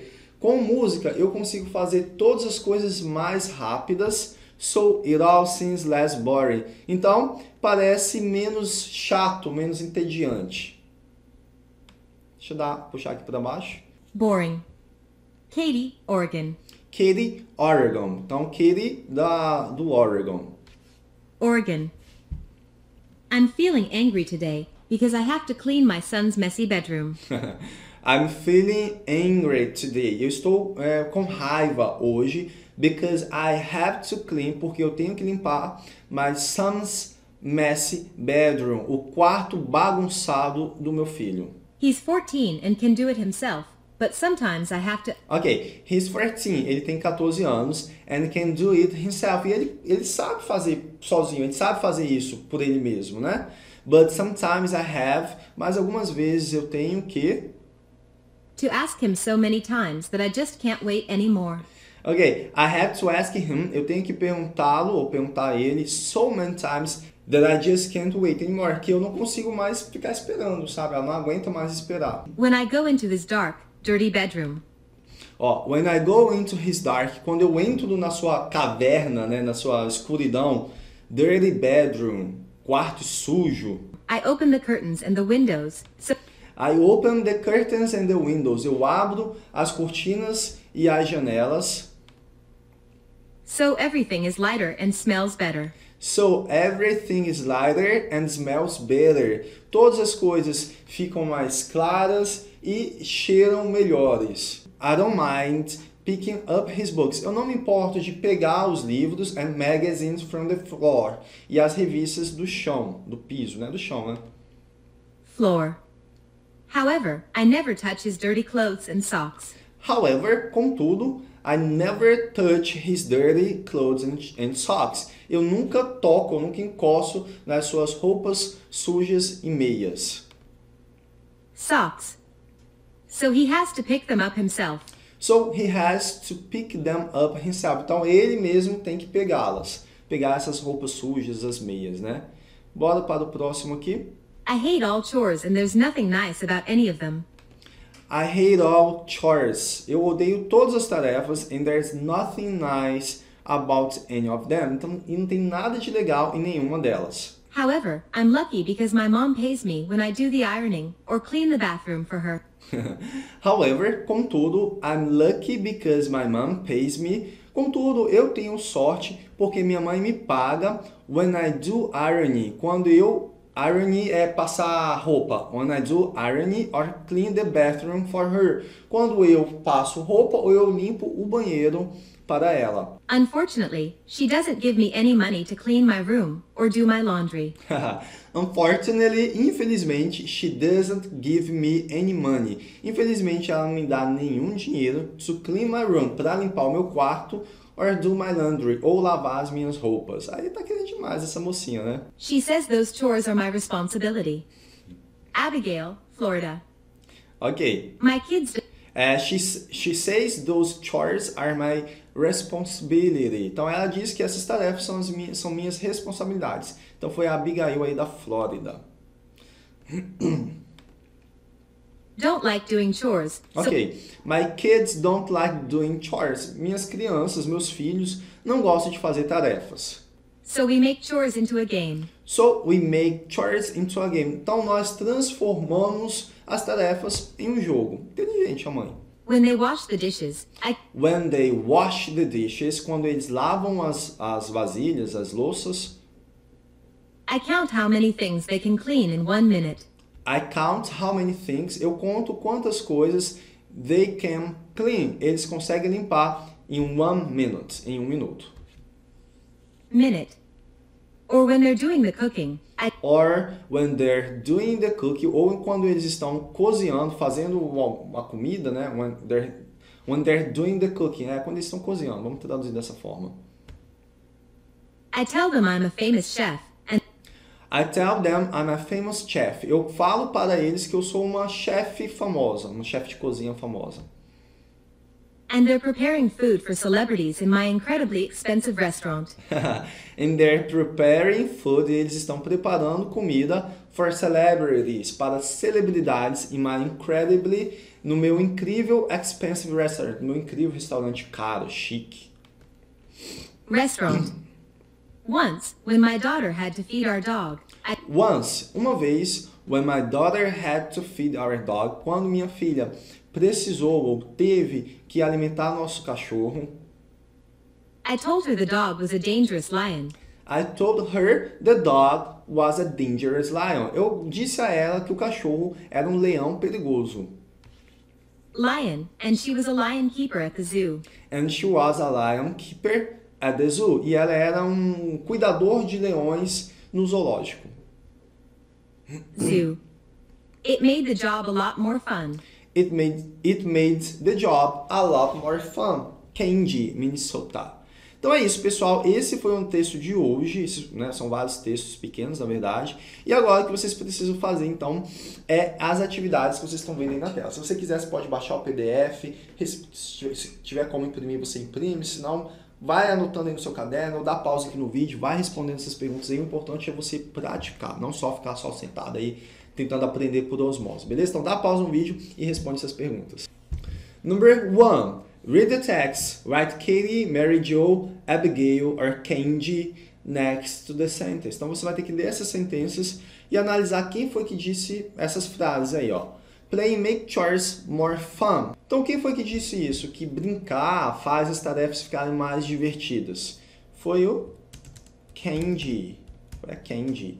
Number 2, I'm the mother of a lazy boy. Eu sou uma mãe de um garoto preguiçoso. Lembrando que não é exatamente a frase que foi dita, né? A ideia que está ali naquele texto, naquele parágrafo de cada uma dessas pessoas. Então foi a Mary Jo.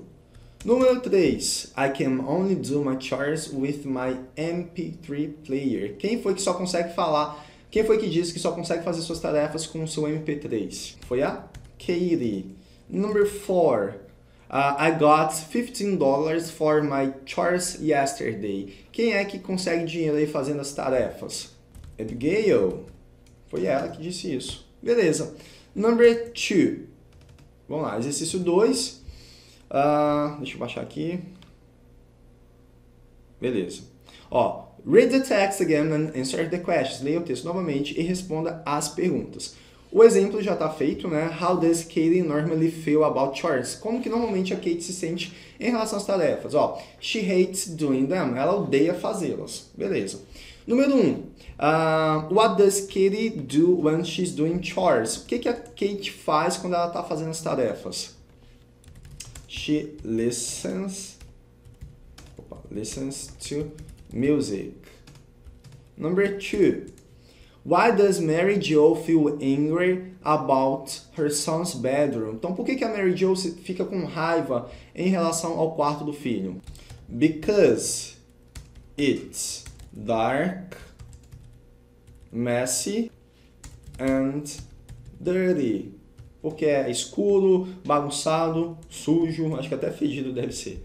Número 3. What does she do before she starts cleaning? O que ela faz antes de começar a limpar? Bem, no caso ainda falando da Mary Jo. She opens the curtains and windows. Então ela abre as cortinas e as janelas. Number 4. Vamos aqui pro lado. Ok. What chores does Abigail get money for? Então, quais as tarefas que a Abigail consegue ganhar dinheiro? When she does the ironing and cleans the bathroom. Number 5. Which chores does she have to do without payments? Quais as tarefas que ela precisa fazer, que ela tem que fazer sem receber pagamento por isso? She has to clean her bedroom and does the laundry. Okay, number 6. Where does Kenji tell his children to imagine they are when they are cooking? Então, o que a Kenji diz para os seus filhos para eles imaginarem onde eles estão quando eles estão cozinhando? He tells him to imagine they are cooking in his expensive restaurant. Então ele diz para eles imaginarem que eles estão no seu restaurante caro, né? Que eles estão cozinhando no seu restaurante caro. Beleza, então essas foram as respostas do exercício 2. O exercício 3, então, é um parágrafo, um mini texto aí para você escrever e fazer. Vamos lá. Write a description of the chores you hate the most. Então faça uma descrição aí das tarefas que você odeia fazer, que você mais odeia fazer. And how you make them less boring. E o que você faz para eles serem menos chatos. Think about the questions below. Pense nas perguntas abaixo. Use the ideas in the text of your own suggestions. Use as ideias no texto ou as suas próprias sugestões. Então aqui tem algumas perguntas para te ajudar. How often do you have to do each chore? Com que frequência você precisa fazer cada tarefa? Depois, why do you hate one in particular more than others? Por que você odeia uma em particular mais do que as outras? Depois, how do you make the chores less boring? Como que você faz essas tarefas ficarem menos chatas, menos entediantes? Beleza, pessoal? Então a minha dica é, façam esse parágrafo, coloque aqui nos comentários que eu vou selecionar alguns para eu poder ler, para eu poder dar um feedback, falar o que você precisa melhorar, onde você tá bom, tá ok? Então pode colocar aqui no comentário. E se você não está inscrito no canal, se inscreva no canal e deixa esse like maroto aí no vídeo, beleza? Mas vamos então ao que nos interessa, fazer a nossa leitura e interpretação de texto, também trabalhar um pouquinho o listening aí. Já dei zoom aqui na página, tá? Deixa eu só selecionar aqui para a gente começar a fazer a leitura. Bora lá! Do you know what you're going to do in the future? Ok, então começa assim.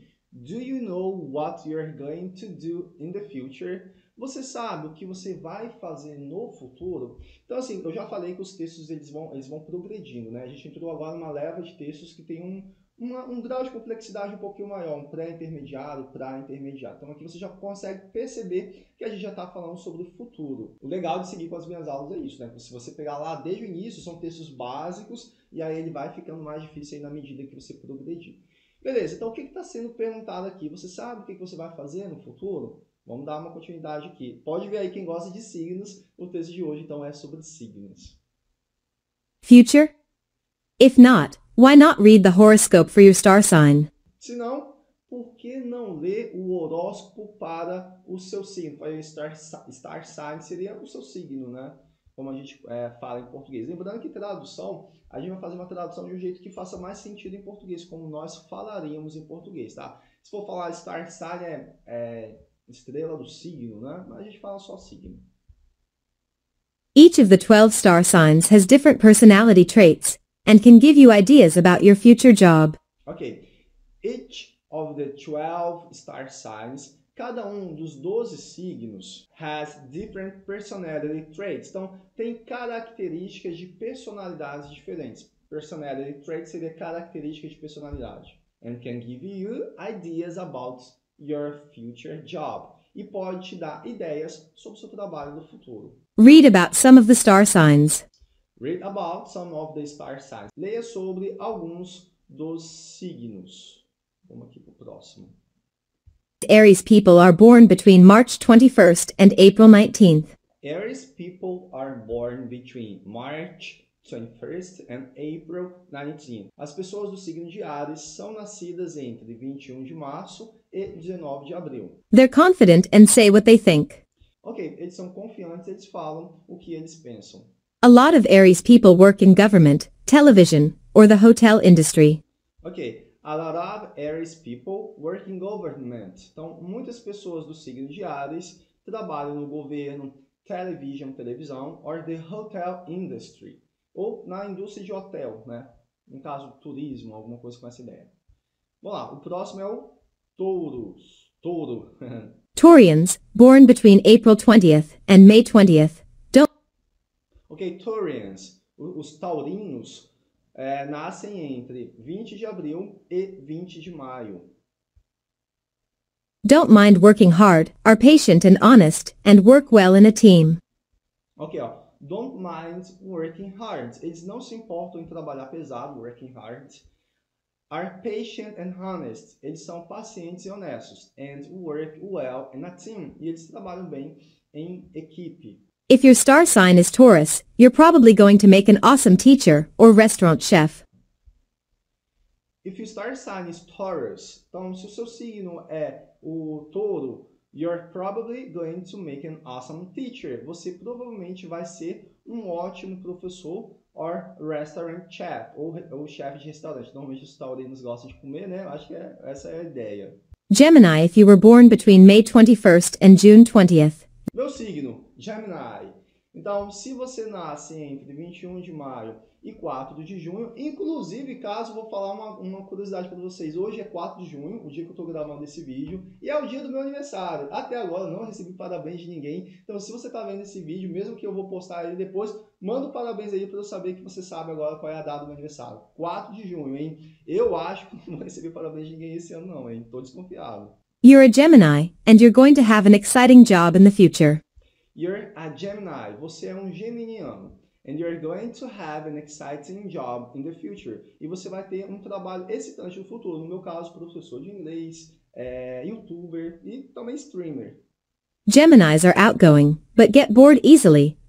Geminis are outgoing. Então, geminianos são extrovertidos, but get bored easily. Mas eles se aborrecem, eles ficam entediados facilmente. Verdade. So they need jobs where things change every day. So, they need jobs where things change every day. Então, eles precisam de trabalho que mudam o tempo todo, que muda sempre, todos os dias. Geminis make amazing teachers and salespeople. Geminis make amazing teachers and salespeople. Geminianos são professores incríveis e vendedores. Their creative side means that they often become architects too. Their creative side, o seu lado criativo, o lado criativo deles, né, means that they often become architects. Então, significa que eles frequentemente se tornam arquitetos também, né? Eles podem vir a ser arquitetos também. Bora pro próximo, que é o Virgem. Virgo people born under this sign have birthdays between August 23rd and September 22nd. Ok, Virgo. Então, o Virgem, people born under this sign, pessoas nascidas nesse signo, have birthdays, têm aniversários between 23 de agosto e 22 de setembro. And like doing things perfectly. And like doing things perfectly. Então, e eles gostam de fazer as coisas perfeitamente. Perfectly. They're organized and love spending time on small details. Ok, they're organized, eles são organizados and love spending time e adoram passar o tempo on small details, em detalhes pequenos, né? If you are a Virgo, you're probably going to be a writer or a detective. If you are a Virgo, se você é um virginiano, se você é de virgens, you're probably going to be a writer. Você provavelmente vai ser um escritor or a detective, ou um detetive. Nossa, detetive é diferente, né? Detective. Scorpios are born between October 23rd and November 21st. Ok, escorpião. Escorpianos nascem entre 23 de outubro e 21 de novembro. And love being a little different from other people. And love being a little different from other people. E eles adoram ser um pouquinho diferente das outras pessoas. Teenagers born under this sign are hardworking and independent. Ok, teenagers born under this sign, adolescentes nascidos neste signo, are hardworking, são trabalhadores pesados, sabe aqueles adolescentes que gostam de trabalhar? And independent, e são independentes. They're probably going to become politicians or scientists. They're probably going to become politicians or scientists. Eles provavelmente vão se tornar políticos ou cientistas. Capricorn if you were born between December 22nd and January 19th. Ok, Capricorn, if you were born between December 22nd, se você nasceu entre 22 de dezembro e 19 de janeiro. 19th. This is your sign. This is your sign. Esse é o seu signo. Sign. You're hardworking, ambitious, and organized. You're hardworking. Você é um trabalhador pesado, uma pessoa que gosta de trabalhar. Ambitious, ambicioso, and organized, e organizado. Your future probably lies in science, banking, or information technology. Your future probably lies in science. Seu futuro provavelmente reside, fica, né? Será em ciência, banking, banco, or information technology, TI, tecnologia da informação. Do the star signs match your personality?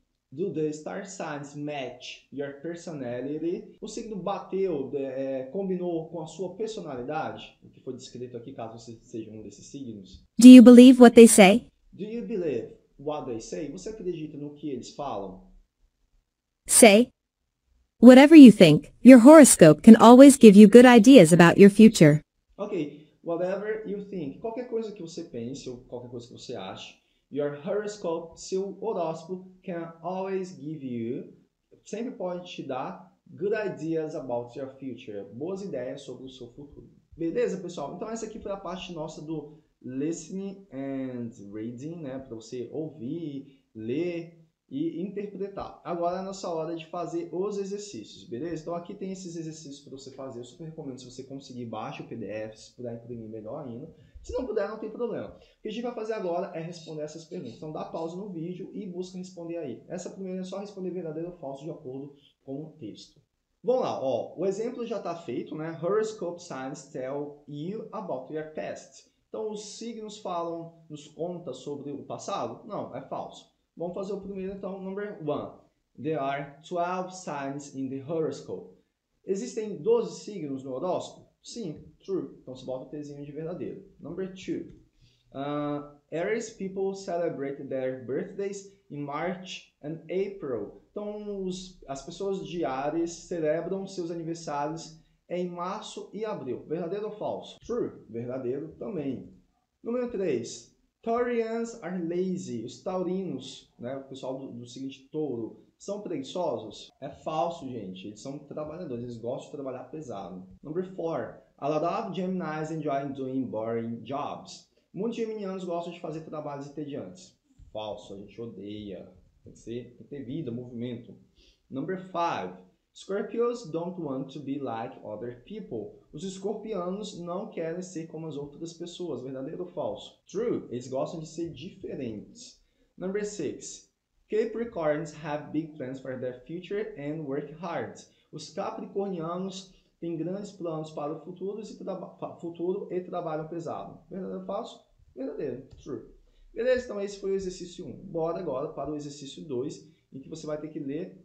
Opa, são 6 questões, isso. Você vai ter que ler e responder as perguntas que estão aí. O exemplo já está feito, né? Where do Aries people often get jobs? Onde normalmente as pessoas de Ares, aí, do signo de Ares, conseguem trabalho. Ó, aí é de acordo com o texto, tá bom? They often get jobs in government, television or the hotel industry. Então, normalmente eles conseguem trabalhos aí no governo, na TV ou na indústria de hotel. Número 1. Why do Geminis make good architects? Então, por que os geminianos normalmente são bons arquitetos? Because they are creative. Porque eles são criativos. Verdade, nós somos. Number 2. What happens when Geminis do the same thing every day? Eles morrem. O que acontece quando os geminianos fazem a mesma tarefa todos os dias? They get bored. Eles se entediam, eles ficam entediados. Number 3. Which star sign doesn't like making mistakes? Qual é o signo que não gosta de cometer erros? It's Virgo. Eles são perfeccionistas, lembra? Eles não gostam de cometer erros. Number 4. Why do Scorpios work well alone? Então, por que os escorpianos trabalham bem sozinhos? Because they're independent. Porque eles são independentes. Number 5. Why do Virgos and Capricorns rarely forget where things are? Por que normalmente os virginianos, nunca sei como é que fala isso em português, e capricornianos raramente esquecem onde as coisas estão? Because they're Organized, porque eles são organizados. Number 6. Which star sign is probably going to work with numbers in the future? Qual signo provavelmente vai trabalhar com números no futuro? It's Capricorn. Capricórnio. Eles que gostam de números, beleza? Vamos lá para a última atividade, que é aquele nosso texto, aquele nosso parágrafo, beleza? Eu recomendo que você siga as orientações aí e faça o seu próprio parágrafo, o seu mini texto, digamos assim. Se você quiser, coloca nos comentários que eu vou escolher alguns para eu poder ler, para eu poder corrigir, dar um feedback, falar aí o que você acertou, o que você precisa melhorar, beleza? Vamos ver aqui então a recomendação de como escrever esse texto. Read about the star signs of the horoscope in the text again. Então, leia de novo sobre os signos no texto, né? De novo. Now write about yourself and your star sign. Agora, escreva sobre você e o seu signo. Think about the questions below. Então, pense nas perguntas abaixo. And remember to use definite and indefinite articles correctly. E lembre-se de usar os artigos definidos e indefinidos. O a, o am, o the. If your star sign is one of those in the text, se o seu signo é um desses que está no texto, try to think of more adjectives to describe yourself. Então, tenta pensar em mais adjetivos para você se descrever and other possible jobs for your future. E outros empregos possíveis no futuro. Aqui algumas perguntas. When were you born? Quando que você nasceu? What is your star sign? Qual que é o seu signo? What job would you like to do in the future? Qual trabalho que você gostaria de fazer no futuro? Why do you think you are the right person for this kind of job? E por que você acha que esse trabalho que você quer fazer no futuro, você é a pessoa certa para ele? E aí, nesse caso, você vai descrever a sua personalidade. Beleza, pessoal? Então, faça esse parágrafo, faça esse mini texto, coloque aqui nos comentários que eu vou te dar um feedback. Mas beleza, pessoal, bora que nos interessa. Então, começar a fazer a leitura e interpretação desse texto aqui. Já dei zoom para poder ficar maior, porque eu sei que muita gente usa o celular. Então, vamos fazer a leitura aqui. Some people believe that the future for humans on planet Earth is in danger. Ok, some people believe. Algumas pessoas acreditam that the future for humans, que o futuro para os humanos on planet Earth, no planeta Terra, no nosso planeta, is in danger, está em perigo, ou seja, o futuro da humanidade está em perigo. Problems between countries and overpopulation mean that one day we'll probably have to live on different planets. Ok, problems between countries, então os problemas entre os países and overpopulation e a superpopulação mean that one day significa que um dia we'll probably have to live on different planets. Significa que um dia nós provavelmente teremos que viver em planetas diferentes. Países diferentes a gente já vive, né? Agora o futuro, né, tá mostrando aí que talvez a gente vai viver em planetas diferentes. So where will we go? So, where will we go? Então, para onde nós iremos? Go. Some think the best place is the planet most similar to Earth, Mars. Some think the best place, alguns, né, no caso algumas pessoas, acham que o melhor lugar is the planet most similar to Earth, que o melhor lugar é o planeta mais similar à Terra, que no caso é Marte. There are already several projects for life on Mars. There are already several projects for life on Mars. Então, já existem muitos projetos para a vida em Marte. Deixa eu dar uma subidinha aqui. Called Mars to Stay Projects.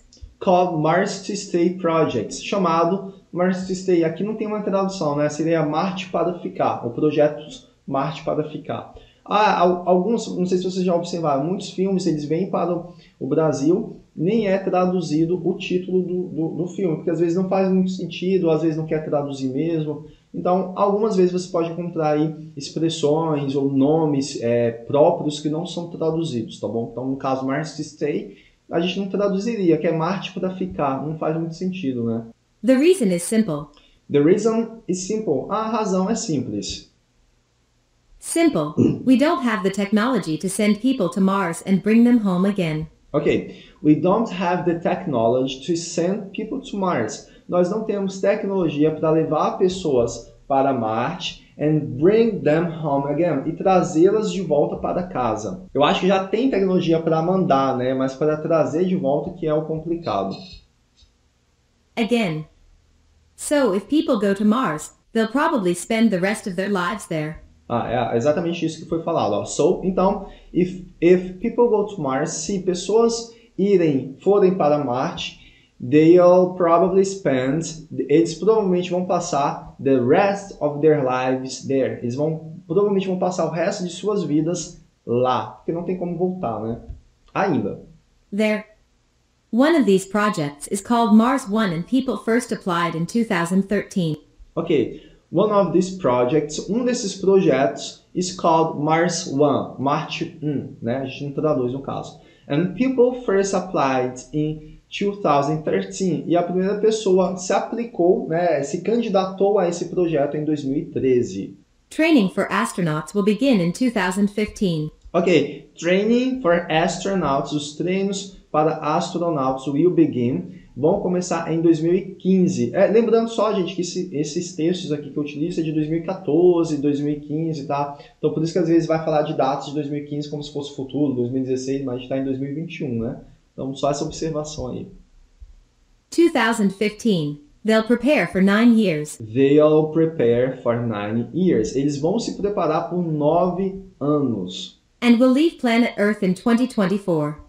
And will leave planet Earth in 2024. E eles vão deixar o planeta Terra em 2024.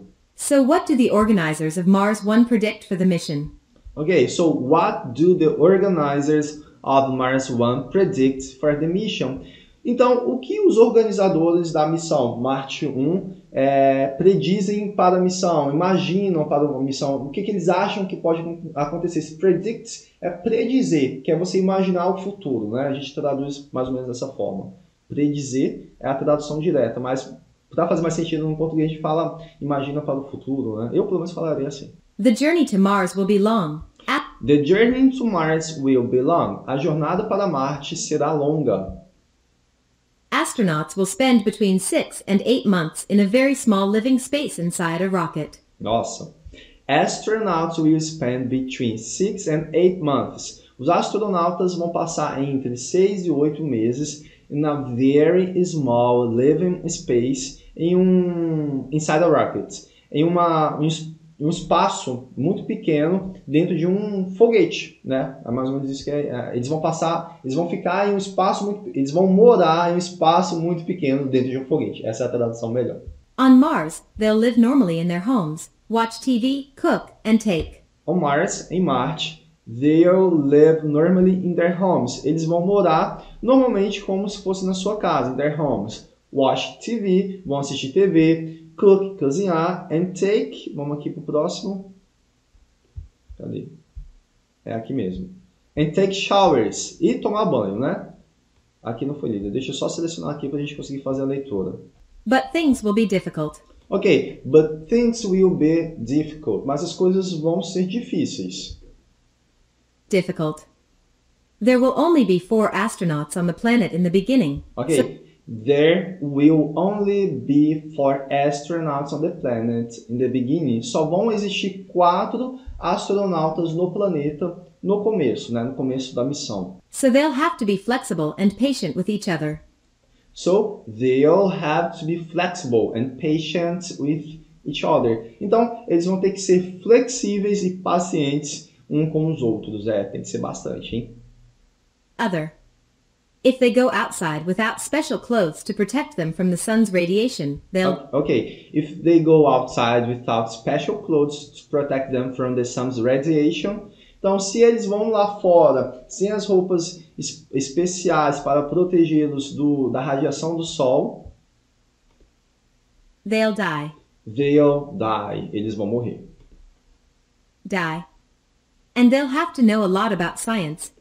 And they'll have to know a lot about science. Eles têm que saber muito sobre ciência, science, engineering, and medicine. Engenharia e medicina. If they don't, they won't be able to look after their homes and stay healthy. If they don't, né, se eles não souberem sobre ciência, engenharia e medicina, eles não vão ser capazes de cuidar das suas casas e ficarem saudáveis. No caso, cuidar das suas casas ali em Marte, né, naquele espaço ali onde eles vão morar. However, there are positive things too. However, contudo, there are positive things too. Então, contudo, há coisas positivas também. 2.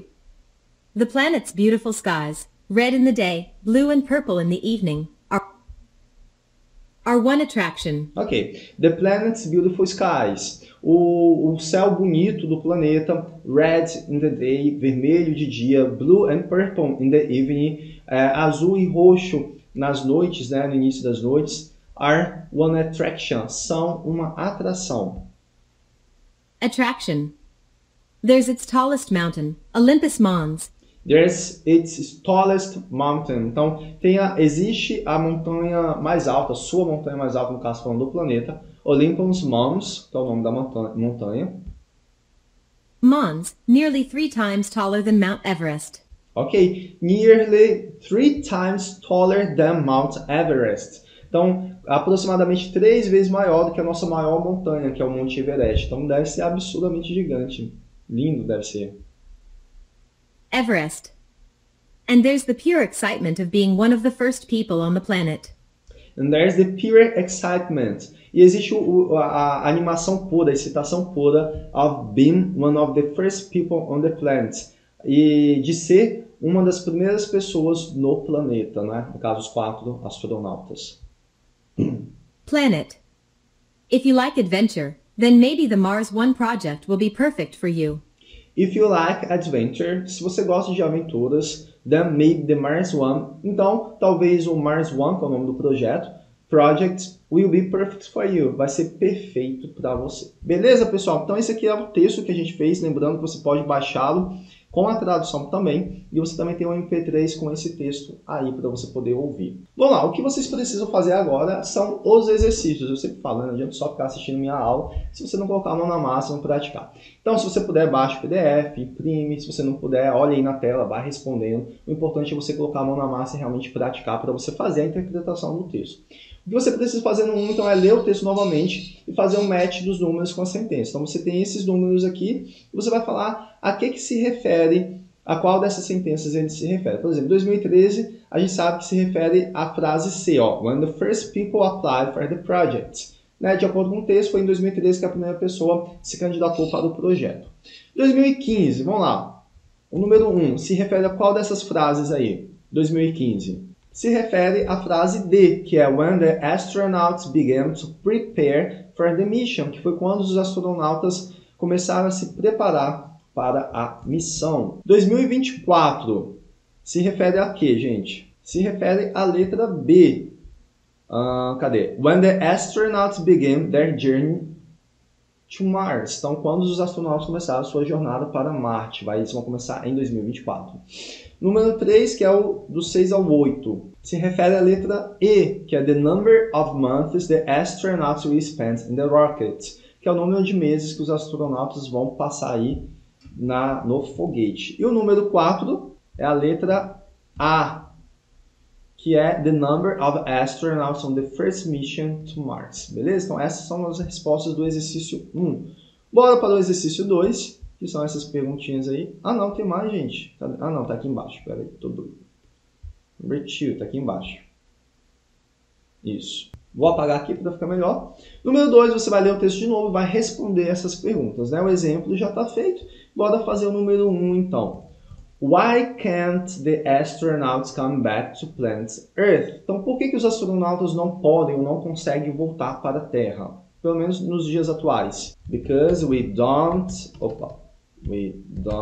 have technology to bring them back. Porque nós não temos tecnologia para trazê-los de volta. Número 2. Why won't they live in space in the rocket to be comfortable? Por que então morar nesse espaço aí do foguete não é confortável? Because it will be very small. Porque ele vai ser muito pequenininho, muito apertadinho, né? Vamos lá para o 3. Why will the astronauts die outside without special protective clothes? Então, por que os astronautas vão morrer do lado de fora se eles não estiverem usando roupas de proteção? Porque there is the radiation, por causa da radiação solar, né? Number 4.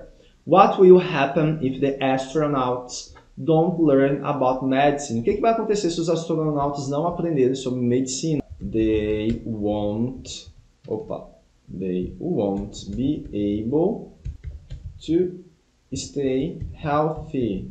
Porque eles não vão ser capazes de ficarem saudáveis, né? Number 5. What colors can you see in the Mars sky? Quais são as cores que você consegue ver no céu de Marte? Ó, you can see red, blue and purple. Number 6. A última. What makes the Olympus Mons so special? Então, o que faz o Olympus Mons ser tão especial? Because it's very tall. Porque ele é muito alto. Beleza? Então, essas foram as respostas do exercício 2. O exercício 3, vocês já estão acostumados, sabe? Normalmente é o nosso parágrafo, né? É o momento de você escrever aí alguma coisa. Colocar realmente o seu conhecimento para fora. Eu sempre recomendo que você faça esse parágrafo. Se for possível, coloque nos comentários que eu vou corrigir, vou escolher alguns para dar um feedback aí. Mas vamos lá ver o que está sendo pedido aqui, ó. Write about your opinion of the Mars One project. Então, escreva sua opinião sobre o projeto Mars One. Think about the questions below and remember to include the expressions for giving opinions. Então, pense sobre as perguntas que estão aqui embaixo, né, que vão servir como exemplo para você. E lembre-se de incluir expressões de dar opinião. Por exemplo, I think ou I don't think, in my opinion, in my view. Então, eu acho, eu não acho, na minha opinião, no meu ponto de vista. Use também advérbios de expressões. Definitely, definitivamente. Probably, provavelmente. And it's possible, é possível. Unlikely, that, diferente disso. To express degrees or certainty. Ok? Então, só alguns exemplos aí para você poder utilizar durante o seu parágrafo. Que é bom que você aprende e já coloca isso aí para você em uso de verdade. Vamos lá. A primeira pergunta aí para te ajudar a montar o seu parágrafo. Do you think we will need to leave our planet in the future? Você acha que no futuro nós vamos precisar deixar o planeta Terra? Is it a good idea to spend a lot of money on projects like Mars One? Você acha que é uma boa ideia gastar muito dinheiro aí em projetos tipo esse que você acabou de ler, o Mars One? Do you think it's possible to build a safe living area for humans on Mars? Você acha que é possível construir uma área segura para os humanos em Marte? Depois, do you think the Mars One astronauts will have a good experience on the planet? Você acha que os astronautas do projeto Marte 1 vão ter uma boa experiência no planeta? E por último, do you think the project will happen one day? Você acha que o projeto vai acontecer de verdade algum dia? Então é isso, pessoal. Então escreva um parágrafo utilizando essas perguntas como guia, mas você pode escrever outras ideias também, tá bom? O importante é você usar as expressões, usar os advérbios aí para você, que você acabou de ver no texto, pode até copiar alguma coisinha lá e usar no seu texto para você começar a ganhar fluência de fato, beleza? Mas beleza, pessoal, sem mais delongas, vamos ao que nos interessa. Eu já dei zoom aí na tela, porque muita gente usa no celular, então precisa ficar com a imagem maior, né? Vamos fazer a leitura então desse texto e eu vou dando pausa explicando para vocês os elementos importantes para você poder compreender de verdade. Parker Leato has been in the newspapers a lot lately. Parker Leato has been in the newspapers a lot lately. Ok, Parker Leato has been in the newspapers a lot lately. Então, Parker é um personagem aqui do nosso texto, né? Has been, esteve in the newspaper a lot lately. Ou seja, ele esteve no jornal com bastante frequência recentemente. Ou seja, ele está aparecendo com frequência no jornal. E a gente vai descobrir por que, então, que ele apareceu com tanta frequência assim. This 20-year-old university student has recently broken a world record. Ok, ó. This 20-year-old university. Então, este universitário de 20 anos de idade has recently broken, recentemente quebrou a world record, um recorde mundial. As part of the Willis Resilience Expedition 2000. Ok, as part of the Willis Resilience Expedition 2013. Então, como parte da expedição de resistência do Willis de 2013. Provavelmente esse Willis Resilience Expedition é o nome de alguma tarefa, de alguma competição mesmo que estava acontecendo em 2013. 2013. He's become the fastest person to ski to the South Pole. Ok.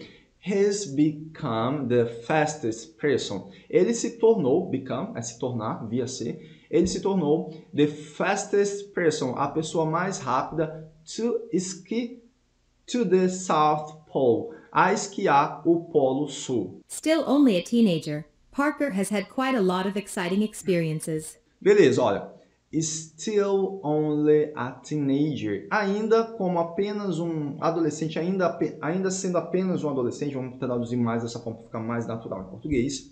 Parker has had quite a lot of exciting experience. O Parker, o personagem, teve bastante experiências excitantes, animadoras, né? E teve bastante experiências ainda como adolescente. Since the age of 15, he has traveled to the North and South Poles. Since the age of 15, desde os seus 15 anos, desde a idade de 15 anos, a gente fala desde os seus 15 anos, he has traveled. Ele viajou to the North and South Poles. Então ele viajou para o norte e para o Polo Norte e Polo Sul. Parker is very interested in climate change and is worried about the disappearing ice in the polar regions. Ok, Parker is very interested. Então Parker é muito interessado in climate change, na mudança climática, and is worried, e é preocupado about the disappearing ice, sobre o desaparecimento do gelo, né, in the polar regions, nas regiões polares, né? Na verdade, por causa do aquecimento, o gelo ele vai derretendo. Não é bem um desaparecimento. É um desaparecimento, né? Mas seria mais um descongelamento do gelo dos polos. The Willis expedition and other trips have included science projects to find out more information about this. Ok.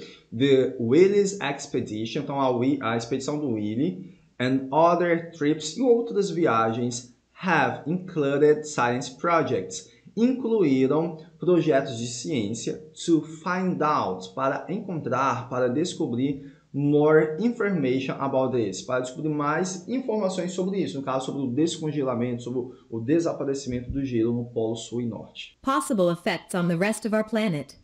And possible effects, e possíveis efeitos on the rest of our planet, no resto do nosso planeta.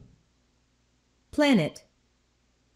Parker, who is half French and half American, began his... Ok, Parker, né, o nosso personagem, who is, que é half French, metade francês, and half American, metade americano. Então, o que isso quer dizer? Que provavelmente o pai ou a mãe dele é francês e né, a outra parte dos pais dele, né, no caso, por exemplo, o pai é francês e a mãe é americana, ou vice-versa. Enfim, quando ele falou isso, ele quer passar essa ideia. His 640 kilometers race to the South Pole with the Willis expedition on December 6th. Ok, began his 640 kilometers race. Então, ele começou a sua corrida de 640 quilômetros to the South Pole, para o Polo Sul, with the Willis expedition, com a expedição Willis, on December 6th, em 6 de dezembro. 2013, que é 2013. 2013, with his teammate, Doug Stoop, he started at the Ross Ice Shelf and climbed the Trans-Antarctic Mountains during the journey. Ok, with his teammate, com o seu colega de equipe, né? Teammate, colega de equipe. Doug Stoop é o nome do colega dele. He started at the Ross Ice Shelf. Então ele começou nesse lugar aqui, que é o nome de uma cordilheira, eu acredito, de uma montanha, alguma coisa nesse sentido, Ross Ice Shelf. And climbed the Trans-Antarctic Mountains. E ele escalou as montanhas do Transantártico, acho que é essa a tradução. Nomes próprios é mais complicado de traduzir mesmo, tá, pessoal? Porque às vezes tem um nome específico, assim, ele foi traduzido de uma forma específica para o português ou para algum outro idioma. During the journey, durante a jornada. Although the two men began their trip in good weather, they... Ok, although, apesar disso, contudo, né? Although pode ser apesar disso, contudo.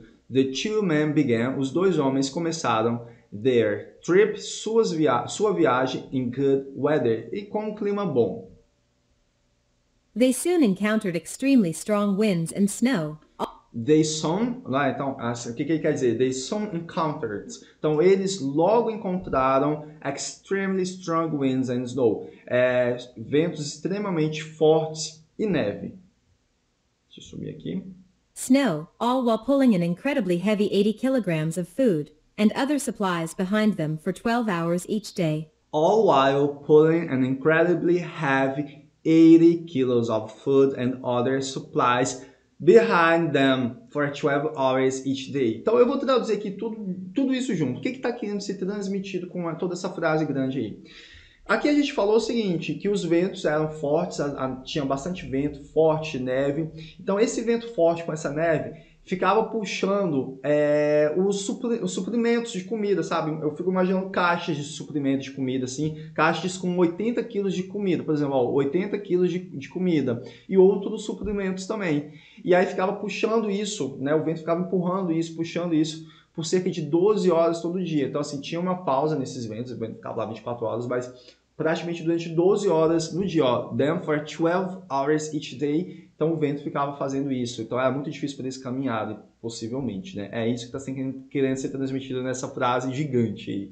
After several days, Parker began to suffer from the effects of the minus 50-degree weather. Ó, after several days, depois de vários dias, Parker began to suffer. O Parker começou a sofrer from the effect, pelos efeitos of the minus 50-degree weather. Ele começou a sofrer ele começou a sofrer os efeitos de um clima de menos 50 graus, né? Então, ele começou a sentir isso daí na pele, realmente, como é você estar alguns dias em um ambiente com menos 50 graus. He was freezing cold and had problems with his back. He was freezing cold. Ele estava congelando. And had problems with his back. E estava tendo problemas com as suas costas. But the determined teenager didn't stop. But the determined teenager didn't stop. Mas o adolescente determinado não parou. On December 24th, after only 18 days of skiing. Ok.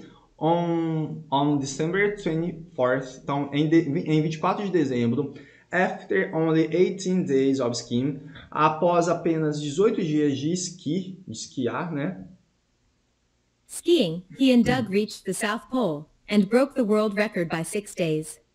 He and Doug reached the South Pole. Então, ele e o Doug alcançaram o Polo Sul. And broke the world records by 6 days. E quebrou o recorde mundial em 6 dias. Então, ele conseguiu fazer 6 dias a menos aí do recorde antigo, né? Antes deles. Parker has now returned to his studies at Yale University in the US. Ok, ó. Parker has now returned to his studies. Então, Parker agora retornou aos seus estudos at Yale University, na faculdade de Yale, in the US, que é nos Estados Unidos. But his work to protect the environment continues. Ok, but his work to protect, mas o trabalho dele para proteger the environment continues. Então, para proteger o meio ambiente, a natureza, continua. What's next for this amazing young man? What's next for this amazing young man? Então, qual é a próxima? O que vem em seguida para este incrível jovem? Young man a gente pode traduzir como jovem apenas, né? Homem jovem a gente fala como jovem. One thing is certain. Parker will work hard to protect the beautiful ice of the North and South Poles. One thing is certain. Uma coisa é certa. Parker will work hard. Parker vai trabalhar pesado to protect the beautiful ice of the North and South Poles. Para proteger o belo gelo do Polo Sul e Norte. It mustn't become a thing of the past. It mustn't become a thing of the past. Isso não deve se tornar uma coisa do passado, né? Tipo uma lembrança, assim, houve um tempo que existia gelo no Polo Sul, no Polo Norte, né? A gente não pode imaginar isso dessa forma, é isso que essa frase está querendo dizer. Bem, pessoal, é isso então, né? A nossa parte de leitura e interpretação do texto é essa. O que eu recomendo agora é você dar pausa no vídeo e buscar responder essas perguntinhas que vocês estão vendo aí na tela. Inclusive, você pode baixar esse PDF, se você quiser imprimir, fica de boa também, ou se você quiser só olhar na tela e responder. Mas é importante que você faça isso mesmo para você poder garantir que você está aprendendo, né? Está assistindo, está analisando, está pensando. E fazer isso com os textos é uma das formas mais excelentes, beleza? Então dê pausa no vídeo e busque responder essas perguntas aí. Mas vamos lá, acreditando que o senhor e a senhorita deu pausa e realmente buscou responder, vamos agora que eu vou te dar a resposta correta então. Então, número 1, ó, read the text, leia o texto, check the correct sentence. E aí, faça um check nas sentenças corretas. Vamos lá, a primeira é you can read about Parker in the newspapers. Então, isso é verdade, né? Então, você bota um check aí. Número 1, dá 1. He's still at high school. Isso é verdadeiro ou falso, gente? Ele ainda está no ensino médio. É falso. Ele já está na universidade, então você não marca um check aí, não. Número 2, Parker is worried about climate change. O Parker está preocupado com a mudança de clima. Verdadeiro. Então, coloca um check aí no 2. Número 3, Parker finished his race to the South Pole on December 6th, 2013. Falso. Não marca nada aí, não. Número 4, the race was 640 kilometers long. Então, a corrida durou aí, foi de 640 km de distância. Verdadeiro, bota o check aí. Número 5, Parker experienced bad weather during the race. Então, Parker experienciou clima ruim durante a corrida. Verdadeiro, ele também teve clima ruim aí também. Beleza? Bora para o número 2 aí, que agora você vai read the text again and answer the question. Você vai ler o texto de novo e você vai responder essas perguntas que estão aí. Vamos lá. Já tem um exemplo feito aí para você que está perguntando qual que é a idade do Parker. Ele tem 20 anos na época, né? Mas vamos lá para o número 1. What did he become on his last trip to the South Pole? Então, o que ele se tornou em sua última viagem para o Polo Sul? Então, ó, he became the fastest person to ski to the South Pole. Então, ele se tornou a pessoa mais rápida a esquiar em direção ao Polo Sul, ok? Número 2. How did the Willis Expedition help climate change? Então, como que a Willis Expedition ajudou na questão da mudança climática?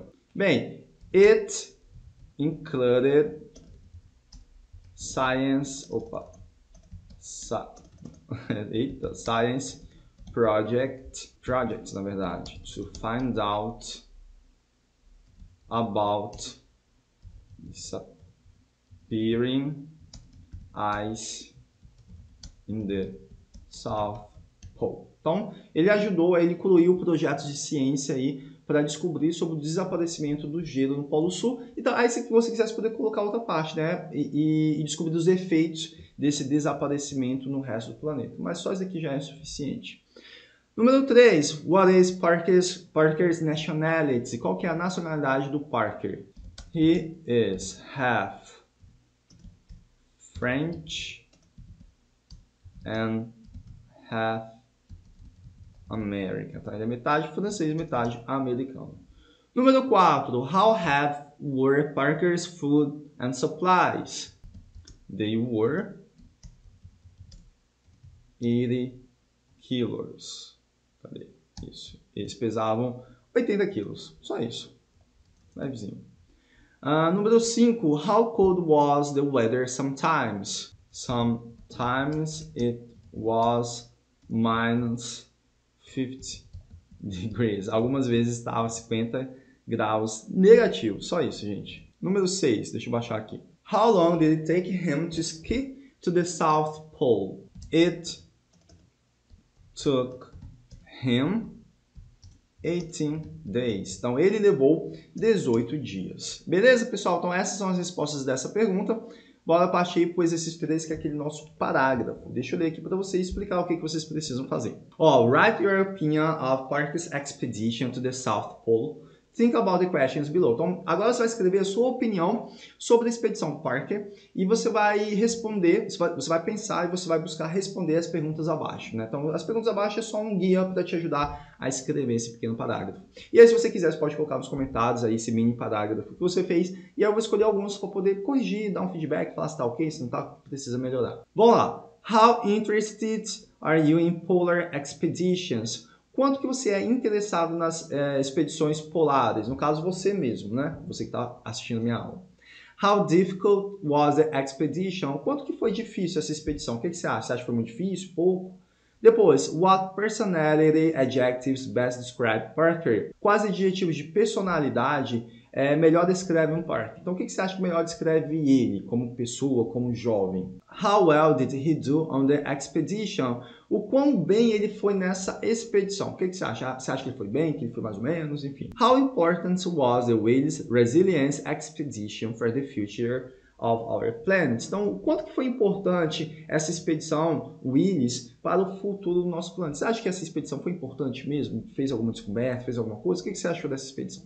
Bem, pessoal, é isso, tá? Eu espero que você tenha gostado da aula. Faça o exercício, baixe o PDF, MP3, pratica, porque essa é a melhor forma de você aprender. Se você não está inscrito no canal, se inscreva no canal também. Então vamos ao que nos interessa, meus amigos, né? Já dei zoom aqui na tela, porque muita gente usa no celular, então fica melhor para poder ler. Deixa eu dar um pouco mais de zoom ainda aqui. Só alinhar aqui e bora começar a fazer essa leitura. By the time students in the US reach 5th grade, they... Ok, ó. By the time students in the US reach 5th grade. Então, by the time, no momento, na hora que estudantes nos Estados Unidos reach, alcançam a quinta série, 5th grade, they have usually learned how to use the internet. They have usually learned. Então, eles normalmente aprenderam how to use, como usar a internet. Então, alunos da quinta série dos Estados Unidos, né, quando chega na quinta série, já aprendeu a usar a internet. These 10-year-olds have probably already downloaded music.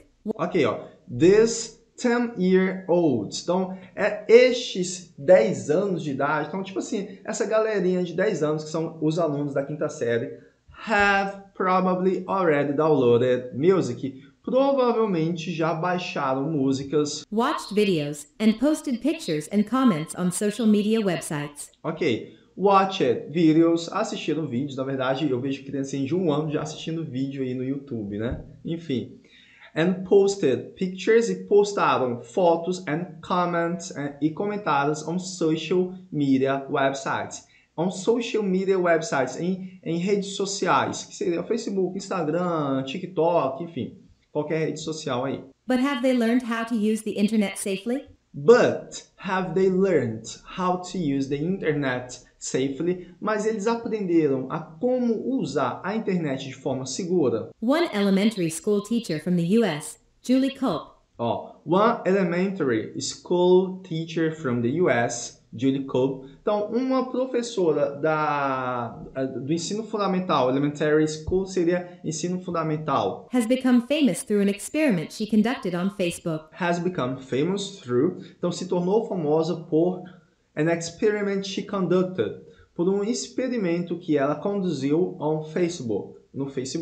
In the experiment, she wanted to show her young students how quickly pictures can go viral online. She wanted to show her young students, ela quis mostrar aos seus jovens alunos how quickly pictures can go viral online, o quão rápido as imagens se tornam, as fotos se tornam viral na internet. Beleza, deixa eu descer aqui um pouquinho para a gente ir para o próximo parágrafo. In November 2013, Julie posted a picture of herself on Facebook.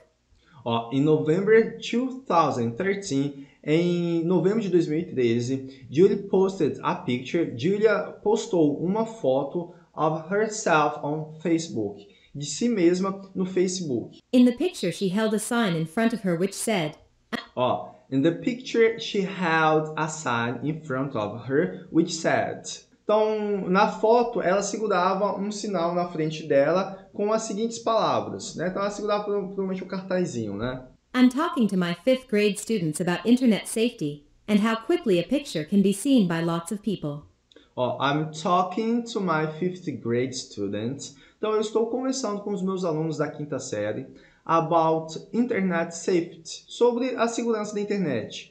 And how quickly a picture can be seen. E o quão rápido uma imagem, né, uma foto, pode ser vista by lots of people, por várias pessoas. If you are reading this, please click like. Thanks.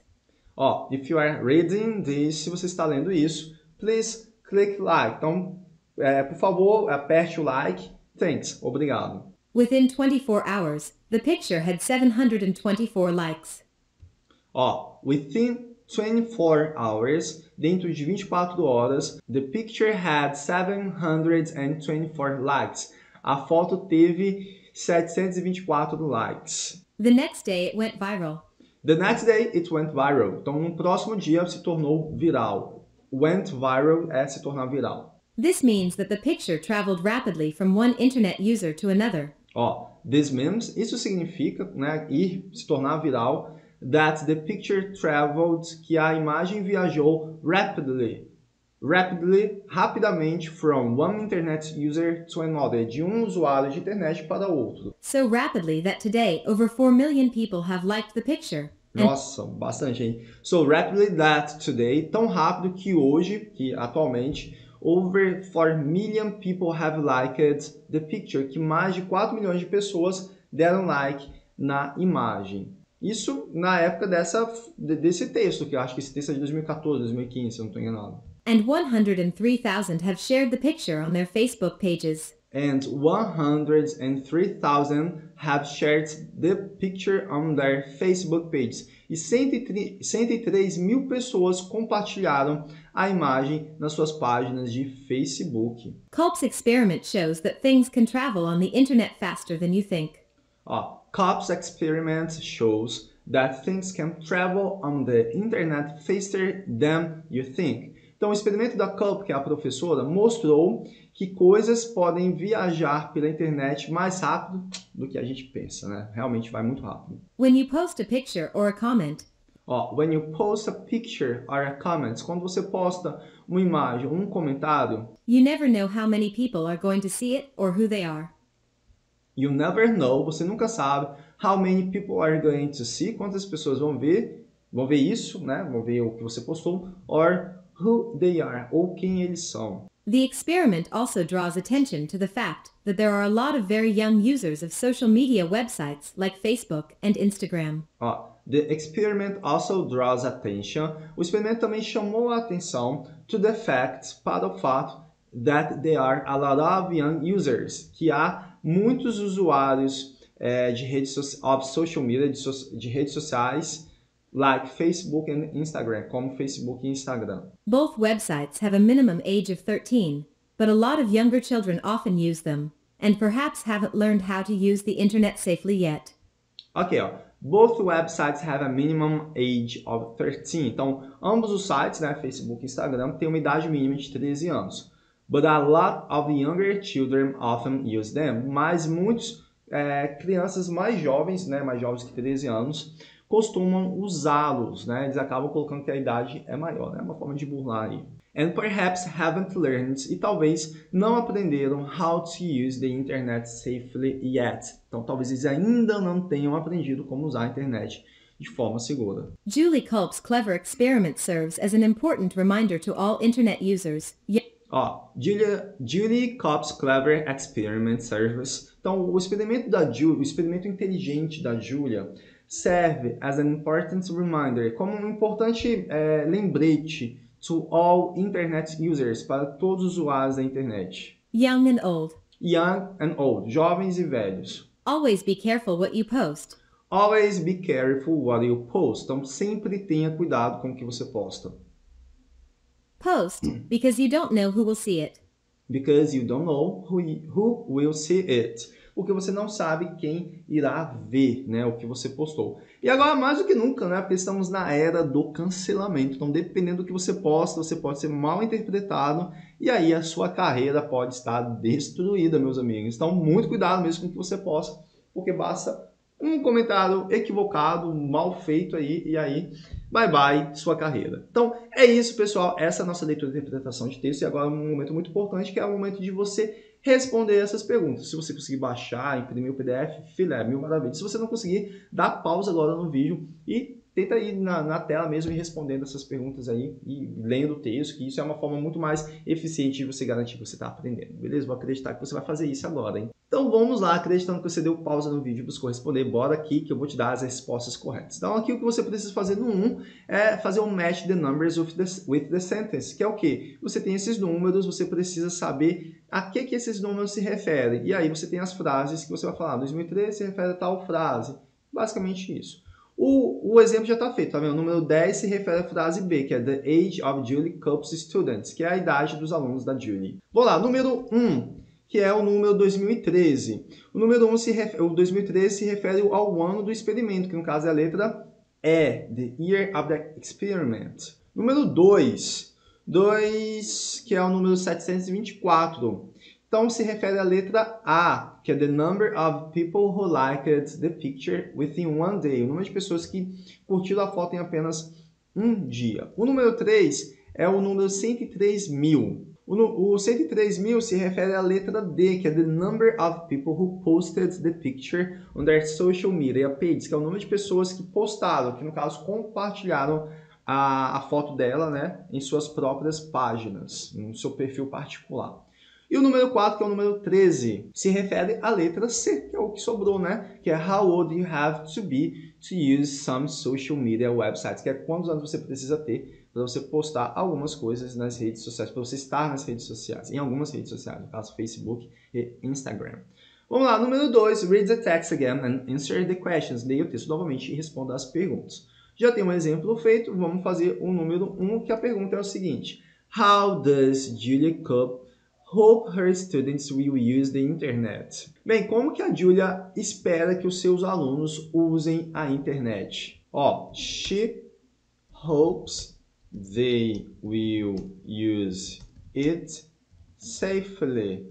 Então, ela espera que eles usem a internet de forma segura.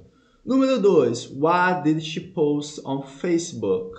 Bem, she posted a picture of herself. Ela postou uma foto de si mesma, né? Número 3. How long did it take before the picture went viral? Quanto tempo levou para que essa imagem dela, para que essa foto dela se tornasse viral? It took 2 days. Levou apenas 2 dias, pessoal. Deixa eu descer aqui. Number 4. Why don't we know who is going to see our pictures and comments? Como que nós não sabemos quem vai ver as nossas fotos e comentários? Because it can go viral and we don't know who will see it. Porque a gente não pode se tornar viral e a gente não sabe quem vai ver isso, né? Às vezes eu nem preciso se tornar viral. Sei lá, eu tenho 1000 amigos no Facebook, eu postei uma foto minha, meu amigo vai lá e compartilha. Eu não sei quem são os amigos dos meus amigos. Então esses caras, essas outras pessoas vão ver e eu não sei quem é. Nem precisou se tornar viral, né? Mas essas outras pessoas que eu não conheço, que não estão na minha rede social, podem ter acesso a isso simplesmente porque essas outras pessoas compartilharam. A não ser que eu prive as minhas imagens e comentários, né? Aí tem como privar hoje também, é uma possibilidade. Número 5. What is the problem with social media websites like Facebook and Instagram and young users? Então, qual que é o problema das redes sociais como Facebook e Instagram e os usuários mais novos? Ó, they haven't learned how to use the internet safely. O problema é que eles não aprenderam ainda a usar a internet de forma segura, né? Então, uma criança de 6 anos, 7 anos não sabe usar. Pode postar um nudes, pode postar uma foto que não era para postar, fazer algum tipo de comentário, então eles não sabem usar. Esse que é o maior problema. Number 6. Who must be careful on the internet? Quem deve ser cuidadoso na internet? Bem, everybody. Everybody must be careful. Todo mundo tem que ter cuidado na internet, né? Todos. Beleza, bora ver aqui o texto, então, o que está sendo pedido. Lembrando que você pode fazer esse texto, escrever nos comentários aqui do vídeo. Eu vou escolher alguns para poder corrigir, dar um feedback, falar, ó, esse aqui tá legal, esse aqui você precisa melhorar, beleza? Vamos lá, então. Ó, write a guide for safety on the internet for a 10-year-old friend or brother. Think about the questions below. Então, escreva um guia para segurança na internet para uma pessoa, para um amigo ou um irmão seu, irmã de 10 anos de idade. Pense sobre as perguntas abaixo. Então, você pode usar as perguntas abaixo como se fosse um guia para poder te ajudar. Ó, primeiro, which websites are suitable for young internet users? Então, quais websites são apropriados para usuários jovens de internet? Então, você pode dar alguns exemplos, né? Depois, when are they old enough to use social media? Quando que eles são velhos o suficiente, grandes o suficiente, né? Acho que em português faz mais sentido assim. Grandes o suficiente para usar as redes sociais. Depois, what are the good things about social media? Quais são as coisas boas sobre redes sociais? Também não é só coisa ruim, parece que às vezes a gente só foca nas coisas ruins de redes sociais, mas tem coisa boa. Depois, what are the bad things about it? Quais são as coisas ruins sobre isso, né? Sobre, no caso, as redes sociais. E por último, what must young internet users remember when they post a picture or comment? Então, o que os usuários jovens da internet devem se lembrar quando eles postam uma foto ou fazem um comentário na internet? Bem, pessoal, é isso. Eu espero que vocês tenham gostado da aula de hoje, né? Então, se você gostou, se você não gostou, também bota o likezão aí no vídeo. Se você não está inscrito, se você não está inscrito no canal, se inscreva no canal e deixe esse joinha maroto aí no vídeo. Lembrando, você pode baixar o PDF ou o MP3 e também escrever esse pequeno parágrafo aí nos comentários que eu vou escolher alguns para corrigir. Beleza? Fui, até a nossa próxima aula. Tchau, tchau.